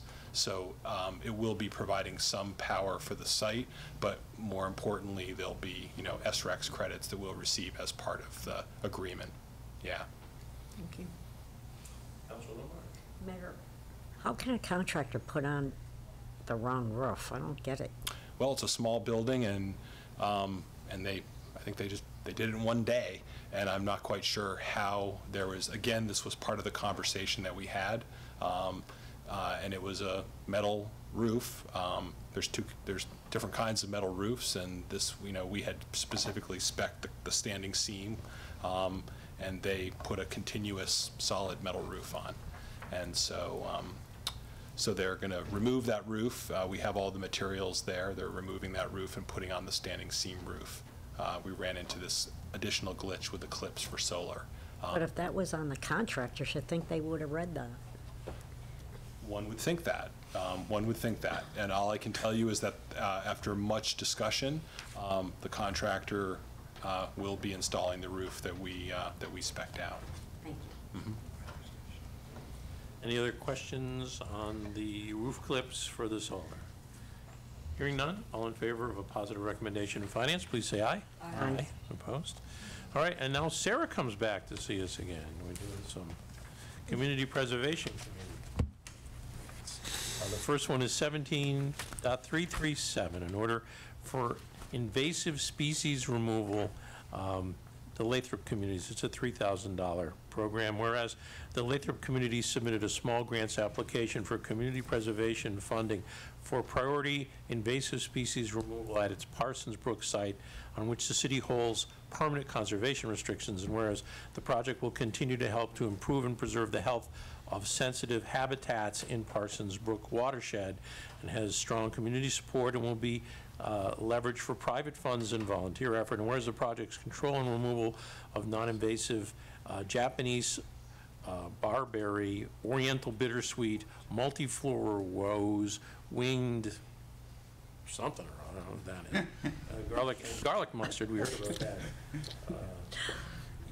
eucalyptus or something like that. It'll be gone soon, don't worry about it, and will complement city efforts to reduce invasives in critical areas, and whereas the applicant has welcomed public use of its popular trails and will increase public knowledge of trails on the property as part of the project, and whereas on April 26, 2017, the Northampton Community Preservation Committee voted unanimously to recommend $3,000 in Community Preservation Act funds to be used in support of the project. Now, therefore, it be ordered that $3,000 be appropriated from the Community Preservation Act funding to the Lathrop communities, and that the grantee meet the conditions approved by the Community Preservation Committee, the mayor, and the council. Specifically, the $3,000 is appropriated from the CPA open space account. Do we have a motion? Make a motion. Second? And Sarah's back. Any questions for Sarah on the chasing away the invasive species? Councilor Nash. How do you say that word? Winged? Euonymus? Euonymus. Right. Euonymus or? Euonymus. Euonymus. Euonymus. Now I can't remember say that from the Dr. Seuss book. Latin wasn't strong. I knew she could. So this is a continuation of a previously awarded project to Lathrop. This map was included in their application. It shows where the Lathrop homes are located, the Park Hill Farm APR that the city holds a preservation restriction on, and the small CPA work area that the city also holds a conservation restriction on. it's a really environmentally sensitive area, lots of endangered species, and they've had a real problem with lots and lots of these species coming in and sort of taking over the habitat. So they've taken this on as a project of their lands committee. It has a tremendous amount of support and buy-in from the Lathrop residents, and they've done a lot of both fundraising and active on-the-ground polling of stuff out there. So the CPC thought this was a great project. Yep. Councilor Labarge, did you have a question? Yeah, Sarah, how many acres are we talking about on that conservation area? Oh, this one is about 20-something? Yeah, between 20 and 30. But it's adjacent to other protected city property. Do they do this every year? They recently started.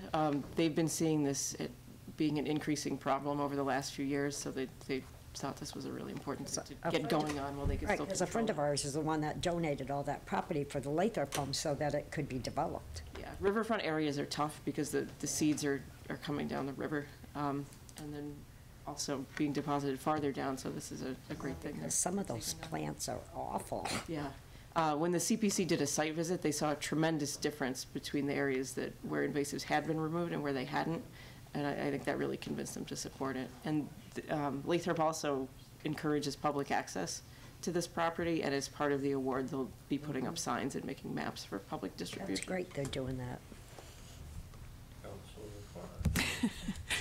I have to make my, be consistent and just make my statement that it's very difficult for me to support using CPA funds for pesticide use. I did a lot of reading of all of the support documents that kind of explained how the rodeo would be applied and using thinvert, and I had to do a lot of research about what thinvert is and how it works, and I feel like I have to step back from supporting this just because until we as a city do a little bit more research, I think, about how to control invasives in different ways besides the use of glyphosate, which has really consistently been found in research, is now outlawed in many countries in the EU.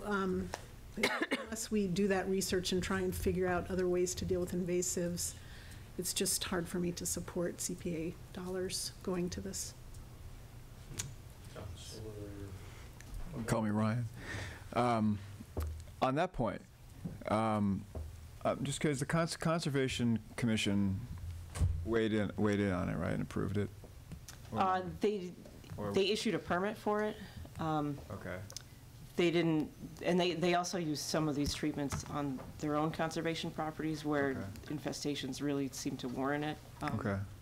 On a case-by-case basis, and Lathrop is the property owner, so they were on board with this proposal.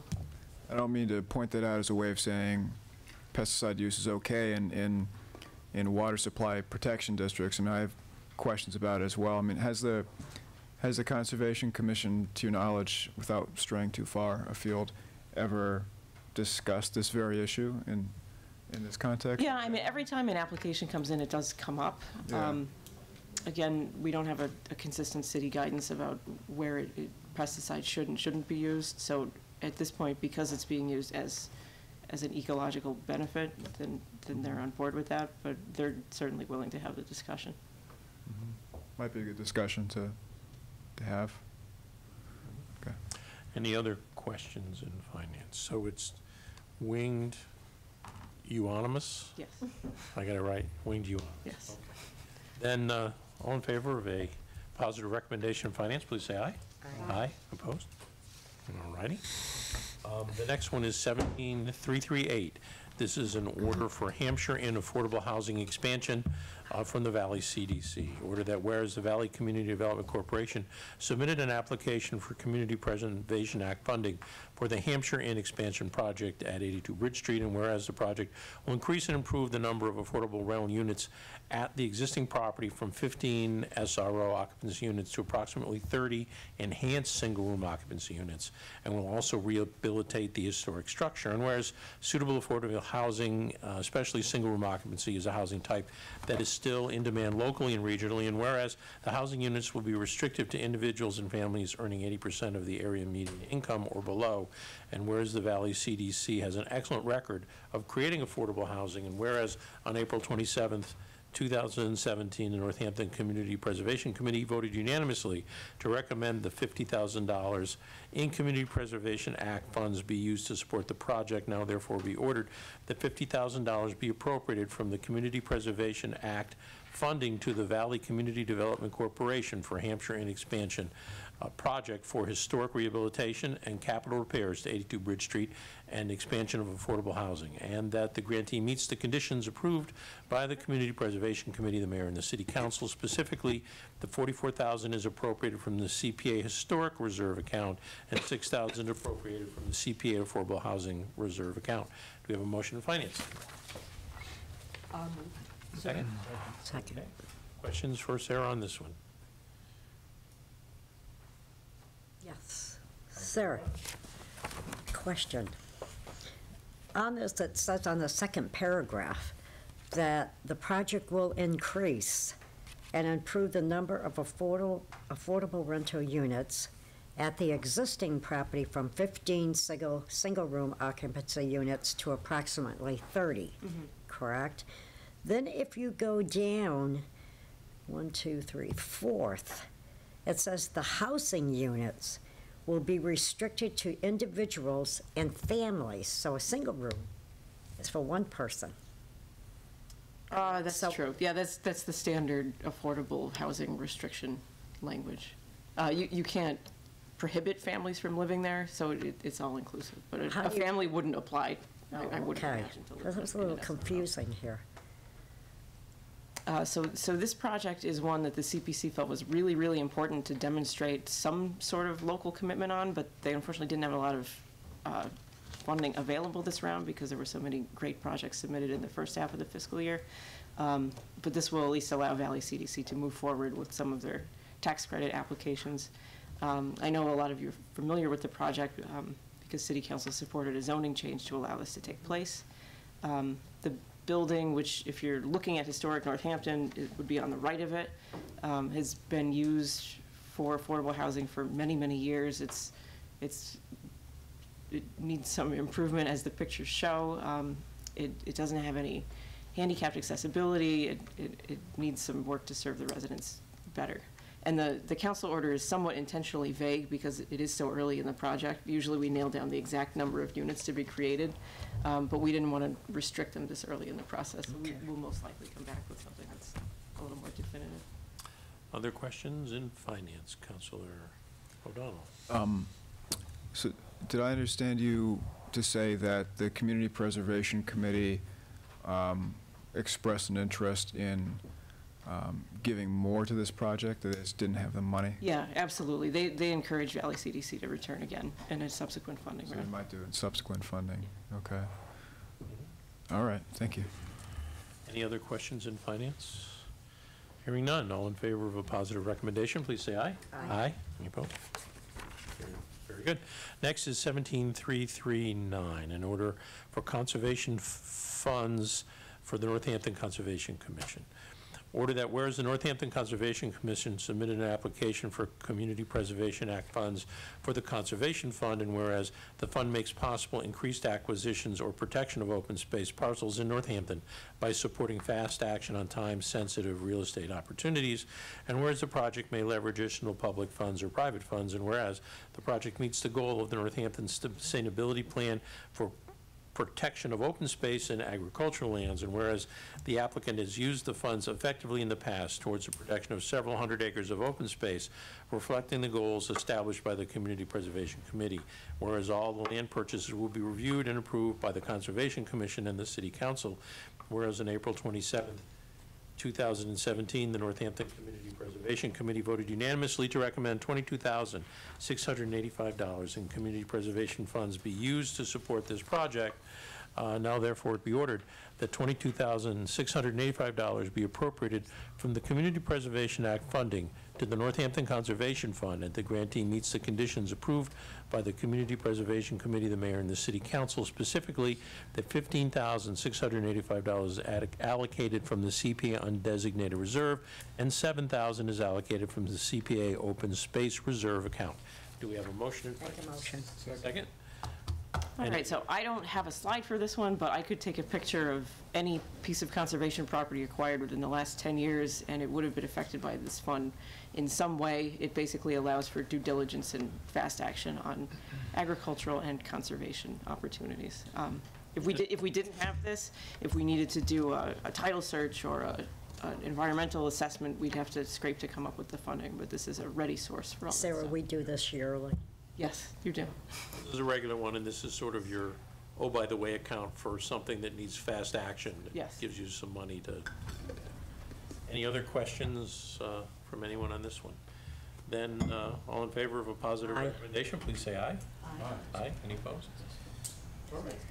And the last one is 17340. It's an order to acquire any fee, easement, and/or interest in land located on Oleander Drive for the purposes of creating a memorial park. Order that whereas the master plan for creation of Village Hill at the former Northampton State Hospital requires that a parcel of land be set aside for a park to memorialize the patients and employees at the hospital, whereas Mass Development is providing a quarter of an acre, parcel ID 31C, Lot 44, the original site of the 1876 fountain, now located on Orlander Drive at no cost to the city, and whereas the Northampton State Hospital Memorial Committee has secured community preservation funding and donations for the development of the memorial park and restoration of the fountain. Now order that the City of Northampton, to its Park and Recreation Department, is authorized to acquire any fee, easement, and/or other interest in the above land for purposes of creation of a memorial park. The mayor is authorized to grant a conservation restriction per Mass General Law, Section 184, or Chapter 184, Section 31, on said land. We have a motion? So moved. Second? All right, so this one's exciting. This has been in the works for years and years and years. I know some of you have been involved with the state hospital redevelopment for probably what seems like forever. And the part of the requirements for the redevelopment were that it was sort of a vague requirement at the time, but that some sort of memorialization be provided. And over the years, it's morphed into this memorial park to be located on the original site of the fountain. The map shows where it is on the east side of Oleander Drive, next to the existing trail system, adjacent. Some of you know the area. It's adjacent to Jonathan Wright's house. The next slide shows what the area used to look like. So if you look on the right side of the picture, there is the fountain. So that is the exact spot of the memorial park. And we're planning to have some interpretive panels so that you can see what you would have been looking at 100 years ago. See the fountain. Where's the fountain on The circle and the. Yeah. So to the right of the circle, it's very small. It doesn't look the same anymore. So the fountain restoration is currently underway. CPA funds have been provided. We finally have enough funding in hand to break ground on this, and Mass Development has given the okay to turn the parcel over. And the next slide is for everybody who likes CAD, this is a plan of what the park will look like. So we'll have a connection down to the open space and the paths, which the planning board thought was really important. The fountain will be located in the front, and we're also planning to have some plantings and interpretive signage and benches, which aren't shown on this plan. Very exciting. Very exciting. Any other questions on this one? Counselor? Just, I'm wondering, what's the timeline on this generally? For construction of the park? Yeah, what do you anticipate? We're ready to get going now, essentially. We have the funding in hand. If we are able to get it done soon enough, we can hopefully piggyback on some of the DPW's contracts for this year. So that's what we're hoping for. Sarah, what is the cost of the restoration of the fountain? Do you know? The fountain restoration is about $35,000. We were originally planning and hoping to have all of the missing components that mysteriously disappeared. It's a very large fountain. Yeah, it was a lot bigger, but some of the other top components were taken. So we're restoring what we have on hand. It's not going to be a functioning fountain at this point. Someday it might be, and we hope to acquire or fabricate those missing portions. You mentioned that there'd be interpretive signage about the site, but I'm wondering if it's going to have information about, who lived on the site. Yeah, absolutely. So the intent of the park is to memorialize not only the site and what it used to be, but also the patients and employees who lived and worked there for so many years. The fountain has been in our possession for a while, correct? Yes. Portion of it. When did the parts vanish? Before the DPW moved it, unfortunately. I think a lot of stuff up there disappeared. Yeah. We were happily able to find one of the lions. Somebody found it in their basement and donated it to the city, so we used that to create some new pieces, so that's Oh, great. check my basement. See. Donation returned.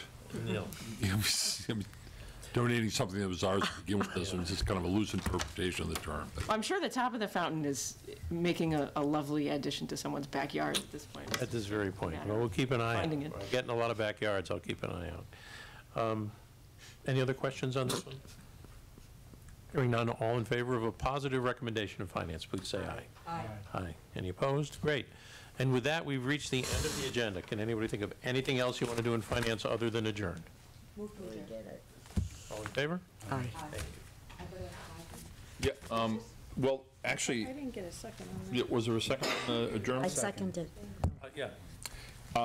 Can you hold off on the recess for one item? I would like to move item 312 up. Mr. O'Brien has been, Yes. he sat through 2 long meetings, the 2 longest meetings we've had in a year. I think we should give him a, I do too. so we can spare him the last hour if we can. So now that we've come out of recess, and we'll go back to recess after this item, but item 17.312, and that's the order to accept the donation of a memorial basketball court from League Legends. And it's the second reading. I'll accept a motion. Yes, make a motion. Any further discussion on this item? Councilor Labarge. I received an email, and so did our council clerk, and she had called me in regards if she thought it was a resident of mine, and it was. Anyways, I don't know, Bill, if you had gotten the first email on it? No, I'm in receipt of all the emails on, yeah. Well, anyways, Sarah Madden, did you get the one from the superintendent also? No. As long as you got the first one. But anyways, I want to read that off. The mayor also, did you get that one from the mayor? No, boy, I got dropped off a lot Because of it was CC sent to lists. the mayor's office also in regards, do you want to talk about that, Mayor? Yeah, I mean, we again, this is a project that's being coordinated by the school department, and they've been working really closely with Tony, the facilities manager, and with Sarah Madden, the principal, and the superintendent, and so you're accepting the gift, the larger gift, and they're working on the actual logistics. So when I got those concerns, I can refer it to Principal Madden and to Dr. Provost. So I think you're referring to the responses that they provided to your constituent. Anyways, thank you, Mayor. This one here is from the superintendent, and he is saying, thank you for your communication. Please allow me to clarify that no public funds will be used for the court and that students will not lose their playground. The court has been donated to the school by the League Legends organization, and currently existing fields and play structures will remain intact. In a different facility improvement project that has nothing to do with the basketball court, we are making substantial improvements to our video surveillance and capabilities to address the problem of any appropriate after-hour activities on campus. Thank you for alerting me to the hazards posed by falling trees, and that's been taken care of because we went through that once before, and I got a hold of Central Service for them to go out and take a look at that. So that was from Mr. Provost. And this is from Sarah Madden today, which she also talked about the last email that came in. This is Sarah Madden, principal at R.K. Fenn Ryan Road School. Mr. Kolowski, I am sorry for any upset feelings regarding the donation of the basketball court to our school grounds. In my opinion, there are many positives for our community. 1, the court does not come from any public funds. 2, the hoops will be adjustable so that younger students will be better able to access basketball games. 3, no part of our playground or swings will be removed to allow for space for the new court. 4, the court will be a wonderful upgrade to our facilities.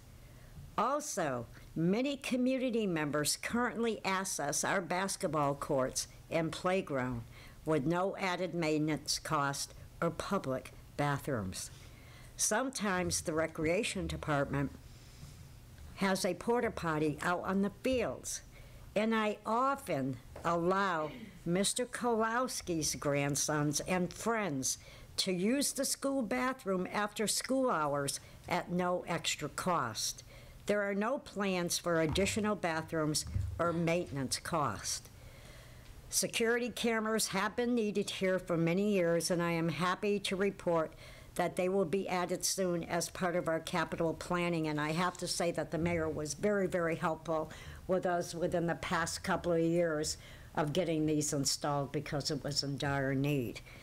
So she is understanding that she understands the concerns about the lighting, and I also too, in talking with Mike O'Brien, they're going to work everything out with planning and with central service to make sure it does not affect any of the houses abutting the back of Ryan Road School. So Sarah Maiden is saying that they certainly want the school to be a good neighbor, and she appreciates the communication. So I just want to say I think this is an excellent, excellent project. And so many people, I went to an ice cream social 2 weeks ago at the school, and so many teachers have been excited about it, and even the children will be excited. So I want to thank Michael O'Brien and all the guys that are the legends that are putting this together, because it's really such a great memorial. Any other questions or comments? I'd just like to say, and this, Mr. O'Brien addressed these in public comment, the same issues, and that I have yet to see a project that met this level of diligence and outreach, particularly given the fact that it is, as we've said numerous times, at no cost to the city. This is a memorial that's being donated and managed essentially into perpetuity. And nothing but an asset for the school and the school programs and the community and the neighborhood. And they will have to comply with all the existing standards relative to lighting and everything else that any other project would have to be implemented. So neighbors express concerns, usually born out of not knowing what the circumstances are, and I hope that any residents who have expressed concerns, at least maybe hopefully those will be accommodated with these answers. So and so far, and I know that these guys have worked very hard to hear their concerns and address them. So. And the only complaint is what I see right here is one. Yeah, so far I've only known of the one, but one is one and worth addressing, and I believe they have been. So any other discussion, Councilor Klein? I just want to say that a number of Ward 7 residents, families have students there at the school, and I heard from a few people how excited they are and what a wonderful project this is and how grateful they are for it. So I just want to say that. And I also just feel like it's really important that we note that this is kind of the best of what residents of a city can do is, yes. Come together and do a passion project like this and bring something that really enhances the city to the city. So thank you so much. I can't see you, but you're so behind the podium there. Thank you so much. With that, Any other discussion? Roll call, please. Counselor Dwight? Yes. Counselor Klein? Yes. Counselor Labarge? Yes. Counselor Murphy? Yes. Counselor Nash? Yes. Counselor O'Donnell? Yes. Counselor Shara? Yes. Counselor Carney? Yes. That passes unanimously in second reading and is done. Thank you very much. We'll now have a 10 1/4 minute recess. We do our 8-minute recesses. Just They're making it like hard for 12 pro-glam.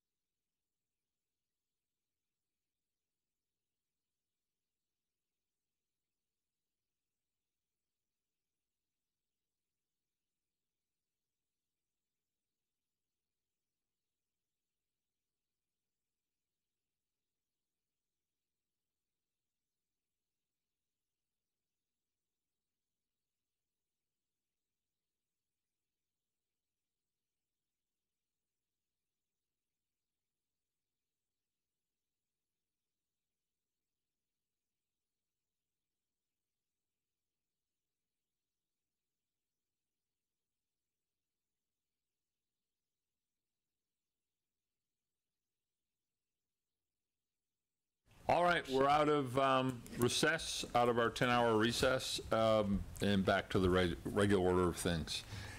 And we'll start off with the financial orders that you just heard in the, discussed in the Finance Committee, all coming forward with positive recommendations. So we start off with item 17.325. That's an order to approve the FY 2018 General Fund budget. Move to approve. All that. Motion's been made and seconded. Further discussion on this item? Roll call, please, Pam. Counselor Klein? Yes. Counselor LaBarge? Yes. Counselor Murphy? Yes. Counselor Nash? Yes. Counselor O'Donnell? Yes. Counselor Shara? Yes. Counselor Carney? Yes. Counselor Dwight? Yes. So that passes in first reading, and we will be voting on it again in our next council session. Item 17.326, orders to approve the FY 2018 enterprise funds. Move to approve. Second. Motion's made and seconded. Any discussion on this? Roll call, please. Counselor LaBarge? Yes. Counselor Murphy? Yes. Counselor Nash? Yes. Counselor O'Donnell? Yes. Counselor Shara? Yes. Counselor Carney? Yes. Counselor Dwight? Yes. Counselor Klein? Yes. That passes in first reading and will be, as I said, revisited at our next meeting. Item 17.327, this is an order to approve the FY 2018 revolving funds. First reading. Move approval. Motion's made and seconded. Any further discussion on the revolving funds? Roll call, please. Counselor Murphy? Yes. Counselor Nash? Yes. Counselor O'Donnell? Yes. Counselor Shara? Yes. Counselor Carney? Yes. Counselor Dwight? Yes. Counselor Klein? Yes. Counselor LaBarge? Yes. That passes in first reading. Item 17.328, that's an order to approve free cash, the capital stabilization, and fiscal stability funds of the first reading. Move to approve. Second. Any discussion? Roll call, please. Counselor Nash? Yes. Counselor O'Donnell? Yes. Counselor Shara? Yes. Counselor Carney? Yes. Counselor Dwight? Yes. Counselor Klein? Yes. Counselor LaBarge? Yes. Counselor Murphy? Yes. Okay, passes in first reading. Item 17.329 is an order to approve $29,925 from free cash and a gift of $10,000 from the Ray Ellerbrook Memorial Fund for the play structure at Arcanum Field. Move to approve. Motion's made and seconded. Any further discussion? Roll call, please. Counselor O'Donnell? Yes. Counselor Shara? Yes. Counselor Carney? Yes. Counselor Dwight? Yes. Counselor Klein? Yes. Counselor LaBarge? Yes. Counselor Murphy? Yes. Counselor Nash? Yes. Okay, that passes in first reading. Item 17.330, this is an order to appropriate free cash and approve use of gift funds to be used for the police department firing range project. Move to approve. Second. Motion's made and seconded. Any discussion on the firing range? Roll call, please. Counselor Shara? Yes. Counselor Carney? Yes. Counselor Dwight? Yes. Counselor Klein? Yes. Counselor LaBarge? Yes. Counselor Murphy? Yes. Counselor Nash? Yes. Counselor O'Donnell? Yes. All right, that passes in first reading.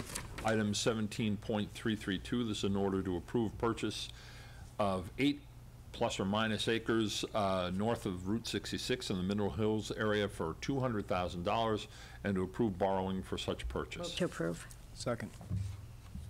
Motion's made and seconded. Any discussion?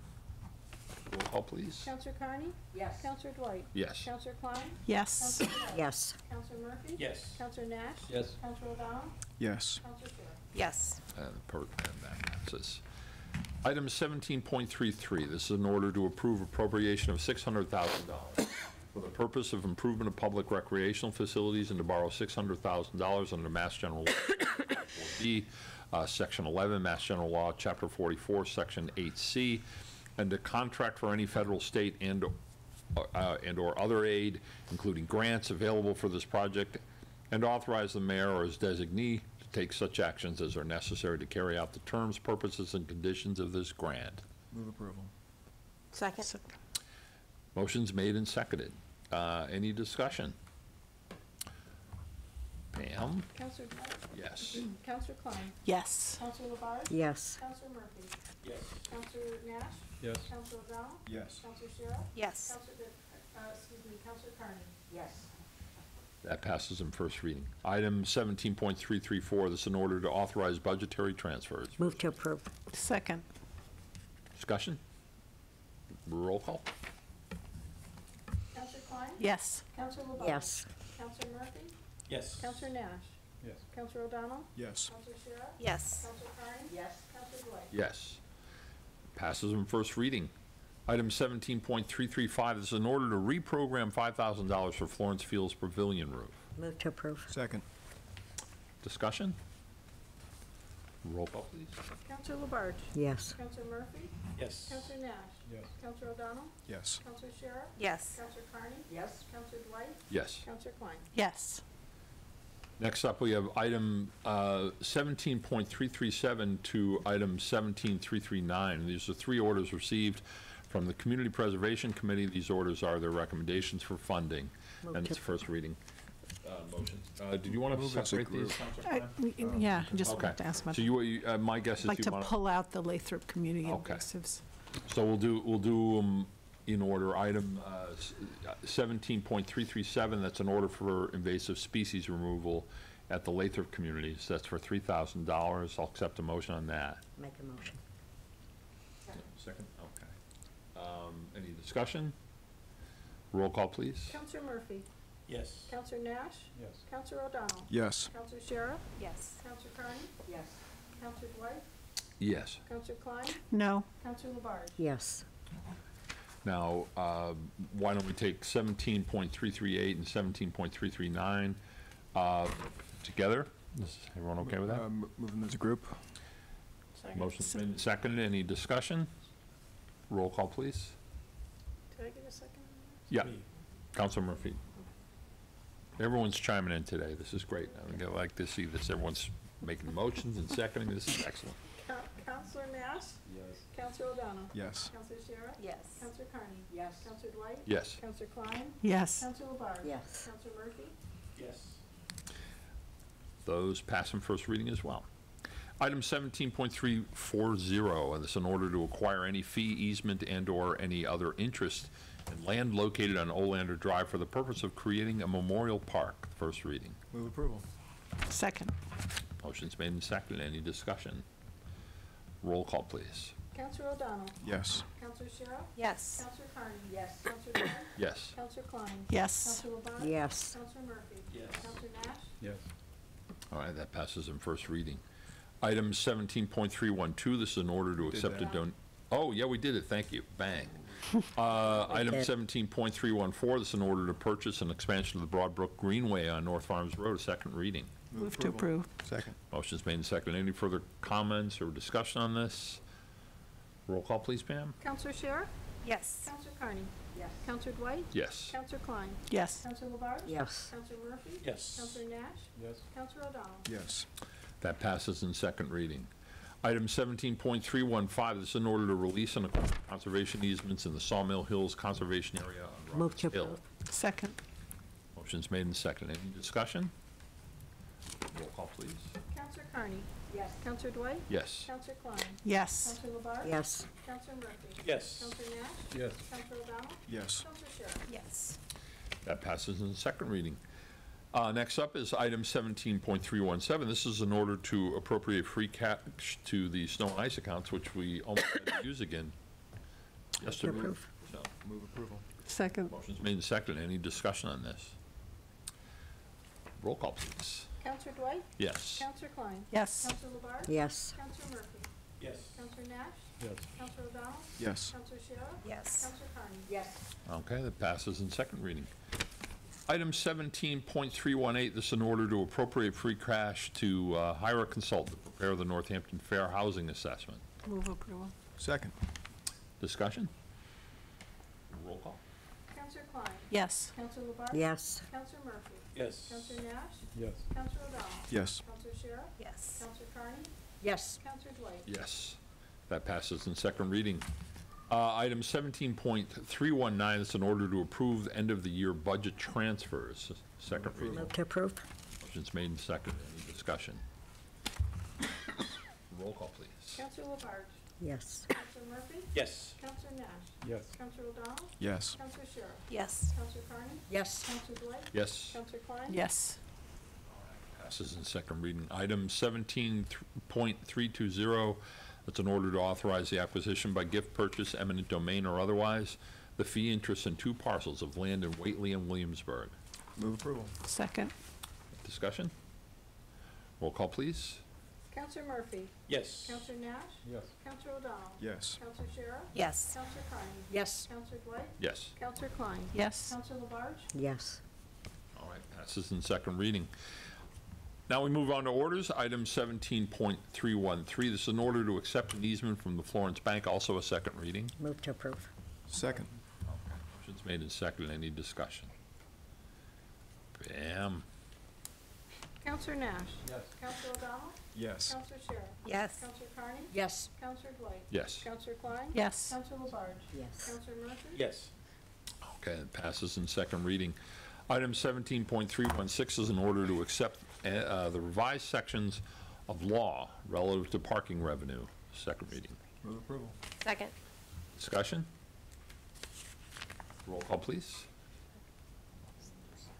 That's okay. Counselor O'Donnell? Yes. Counselor Shara? Yes.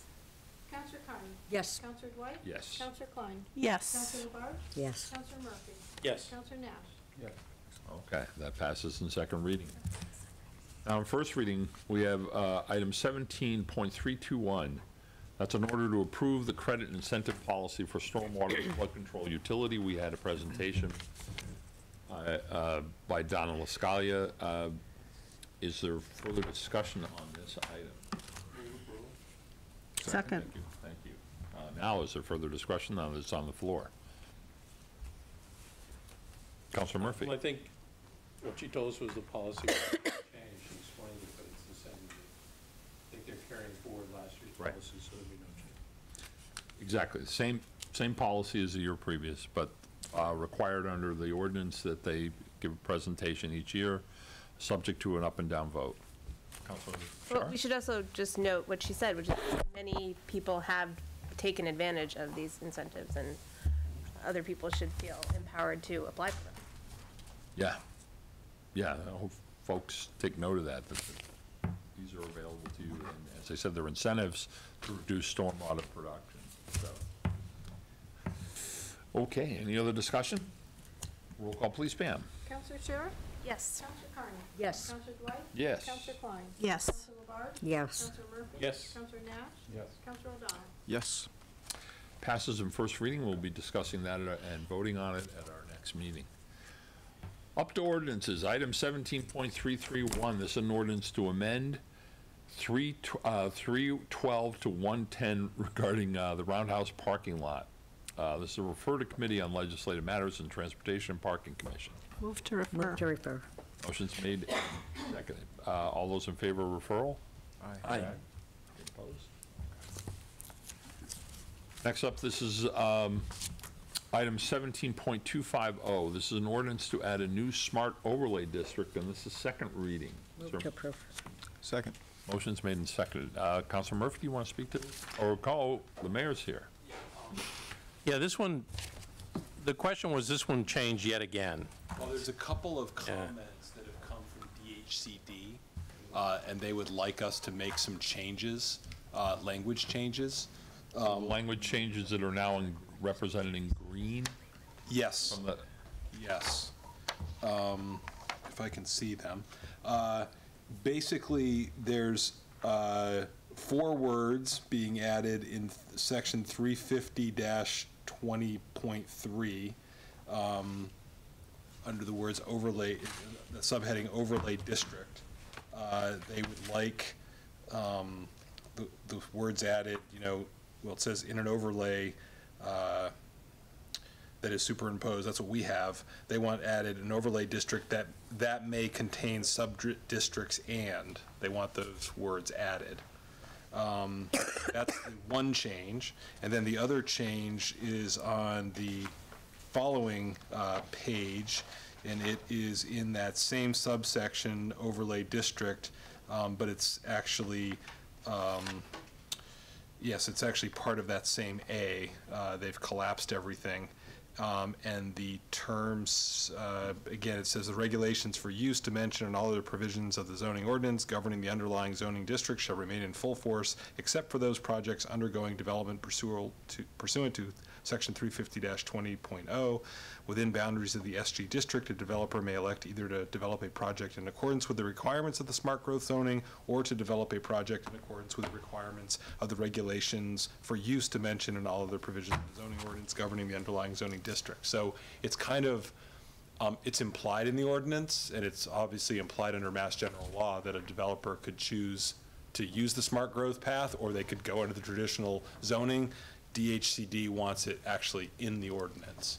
So you have two choices. You can approve it without their language, and then it's a dead letter because the ordinance is only in force if DHC approves it, or we just accept their language changes. So I would encourage you to accept those or as amendments. Can I ask when this was submitted to them? So do you have any idea? I don't know. I just know that we got, I know we added the extra project that came midstream after we started down this path when the Village Hill project got added.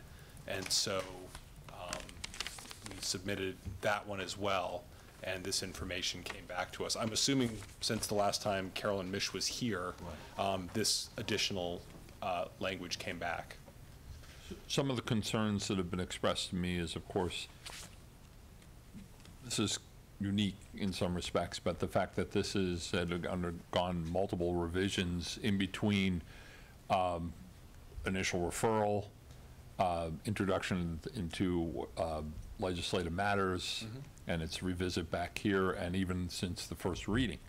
So, and it doesn't, and I know the solicitor has opined that it does not tip the balance on zoning law, which the state requires us to, if it's been substantively changed, have to go back and start over. But the concerns were is the best practices and transparency process for the public to try and keep a pace of this, never mind the counselors for that matter, that this one's been problematic. And so the chair of legislative matters and I had a brief discussion before we started today about this, and we didn't know where to go with this at this point. I'm glad that you were capable of explaining particularly the more significant and substantive change on here is required language, and it makes sense. You're right. Sitting there and counting on something being implied or implicit, it's better to spell it out clearly, but it's just the process has been not. Yeah, this is one of those ones. I know when we introduced it, we said that we're awaiting approval from DHCD. They ultimately have to sign off on it. So, if you would like to have delay the vote on it and take more time, I don't know how much public input you've had on it and how confused the public is about it. But I'll leave that to the council. Although I think we can. I mean, the clarification is counted, but I mean, it would be nice if in the future that most of these T's and I's get addressed before it gets to this point in the second reading, because it's just for transparency purposes, I think, are more significant. The other problem I will tell you, it's not worth it. I just, in my experience with state government, that the more lawyers who look at it, the more changes will come. Yeah, well, so billable hours. Every lawyer has to make a change. So I know that was the issue with the charter as it moved through the process from the House to the Senate. So I'm not making an excuse. I'm just saying that we're kind of at the mercy of DHCD, and so this is the language they've. Right, and so DHCD doesn't have a clear linear timeline. Yeah. So what I think happened is after you made we submitted the original ordinance, then there were amendments made on first reading, and I think Ms. Mish sent them the amended version. And I've triggered something else. And I'm assuming then they discovered, oh wait, you should probably put this in there too. So I think that's how the chronology worked. Councilor Murphy. Yeah, I think what makes legislative matters have a hard time with it is we published a public hearing. She shows up at the public hearing with an amended version of it already. And then it goes to first reading. And then it gets amended yet again in between readings. And, you know, I understand that, you know, the state fiddles and diddles as we go along. But boy, it's sort of, especially with zoning, which can be an emotional issue for people.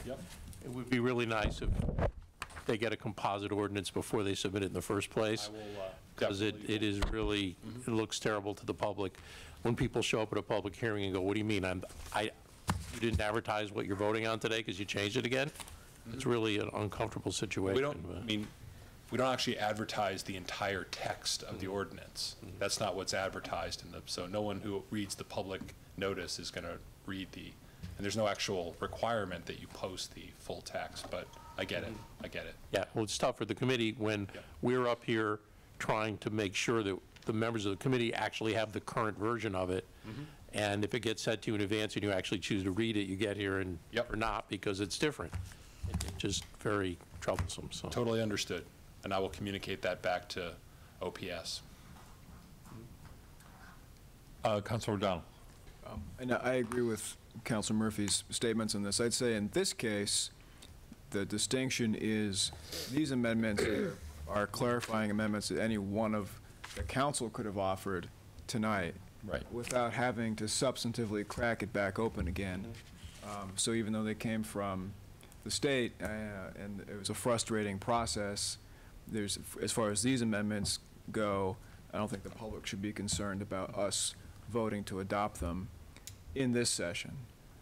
But yeah, the whole process about this ordinance generally had problems, and we did have to crack it open again and have a whole hearing when we expanded the map to encompass 2 parts in the city and that kind of thing. But tonight, these amendments are fine because the purpose and the functioning of the ordinance is exactly the same. So I just note that for anyone listening and curious. I do want to assure you that I did ask the solicitor to make a determination today that it didn't substantively change it and we did not have to go back and have another public hearing, and he said no, absolutely not.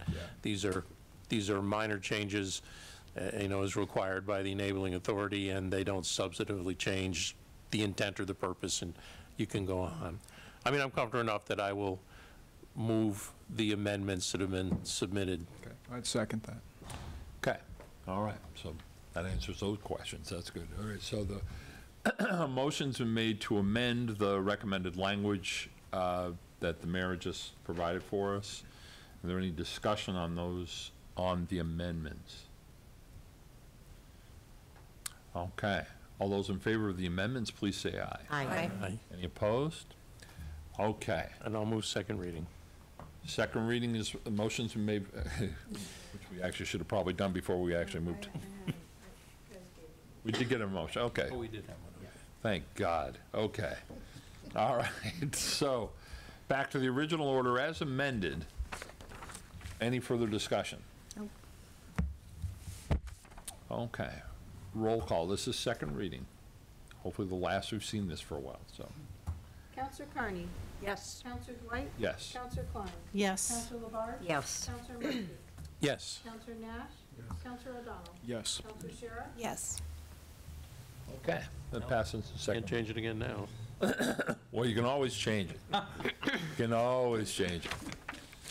Item 17.289, this is an ordinance relative to expanding permit time limits in 350, Chapter 350, Section 47, and 156, Section 6B to match recently amended enabling legislation in Mass General Law, Chapter 40A, Section 9, Municipal Modernization Act, is second reading. Move approval. Second it. Discussion? Roll call, please. Counselor Dwight? Yes. Counselor Klein? Yes. Counselor LaBarge? Yes. Counselor Murphy? Yes. Counselor Nash? Yes. Counselor O'Donnell? Yes. Counselor Shara? Yes. Counselor Carney? Yes. Okay. That passes in second reading. I have no updates. There's been no information request unless somebody has one now, or committee study address, request, no new business. So that leaves us with one item left, and it's all on you. Move to adjourn. Motion's made, seconded. All those in favor of adjournment, please say aye. Aye. Any opposed? Thank you all very much.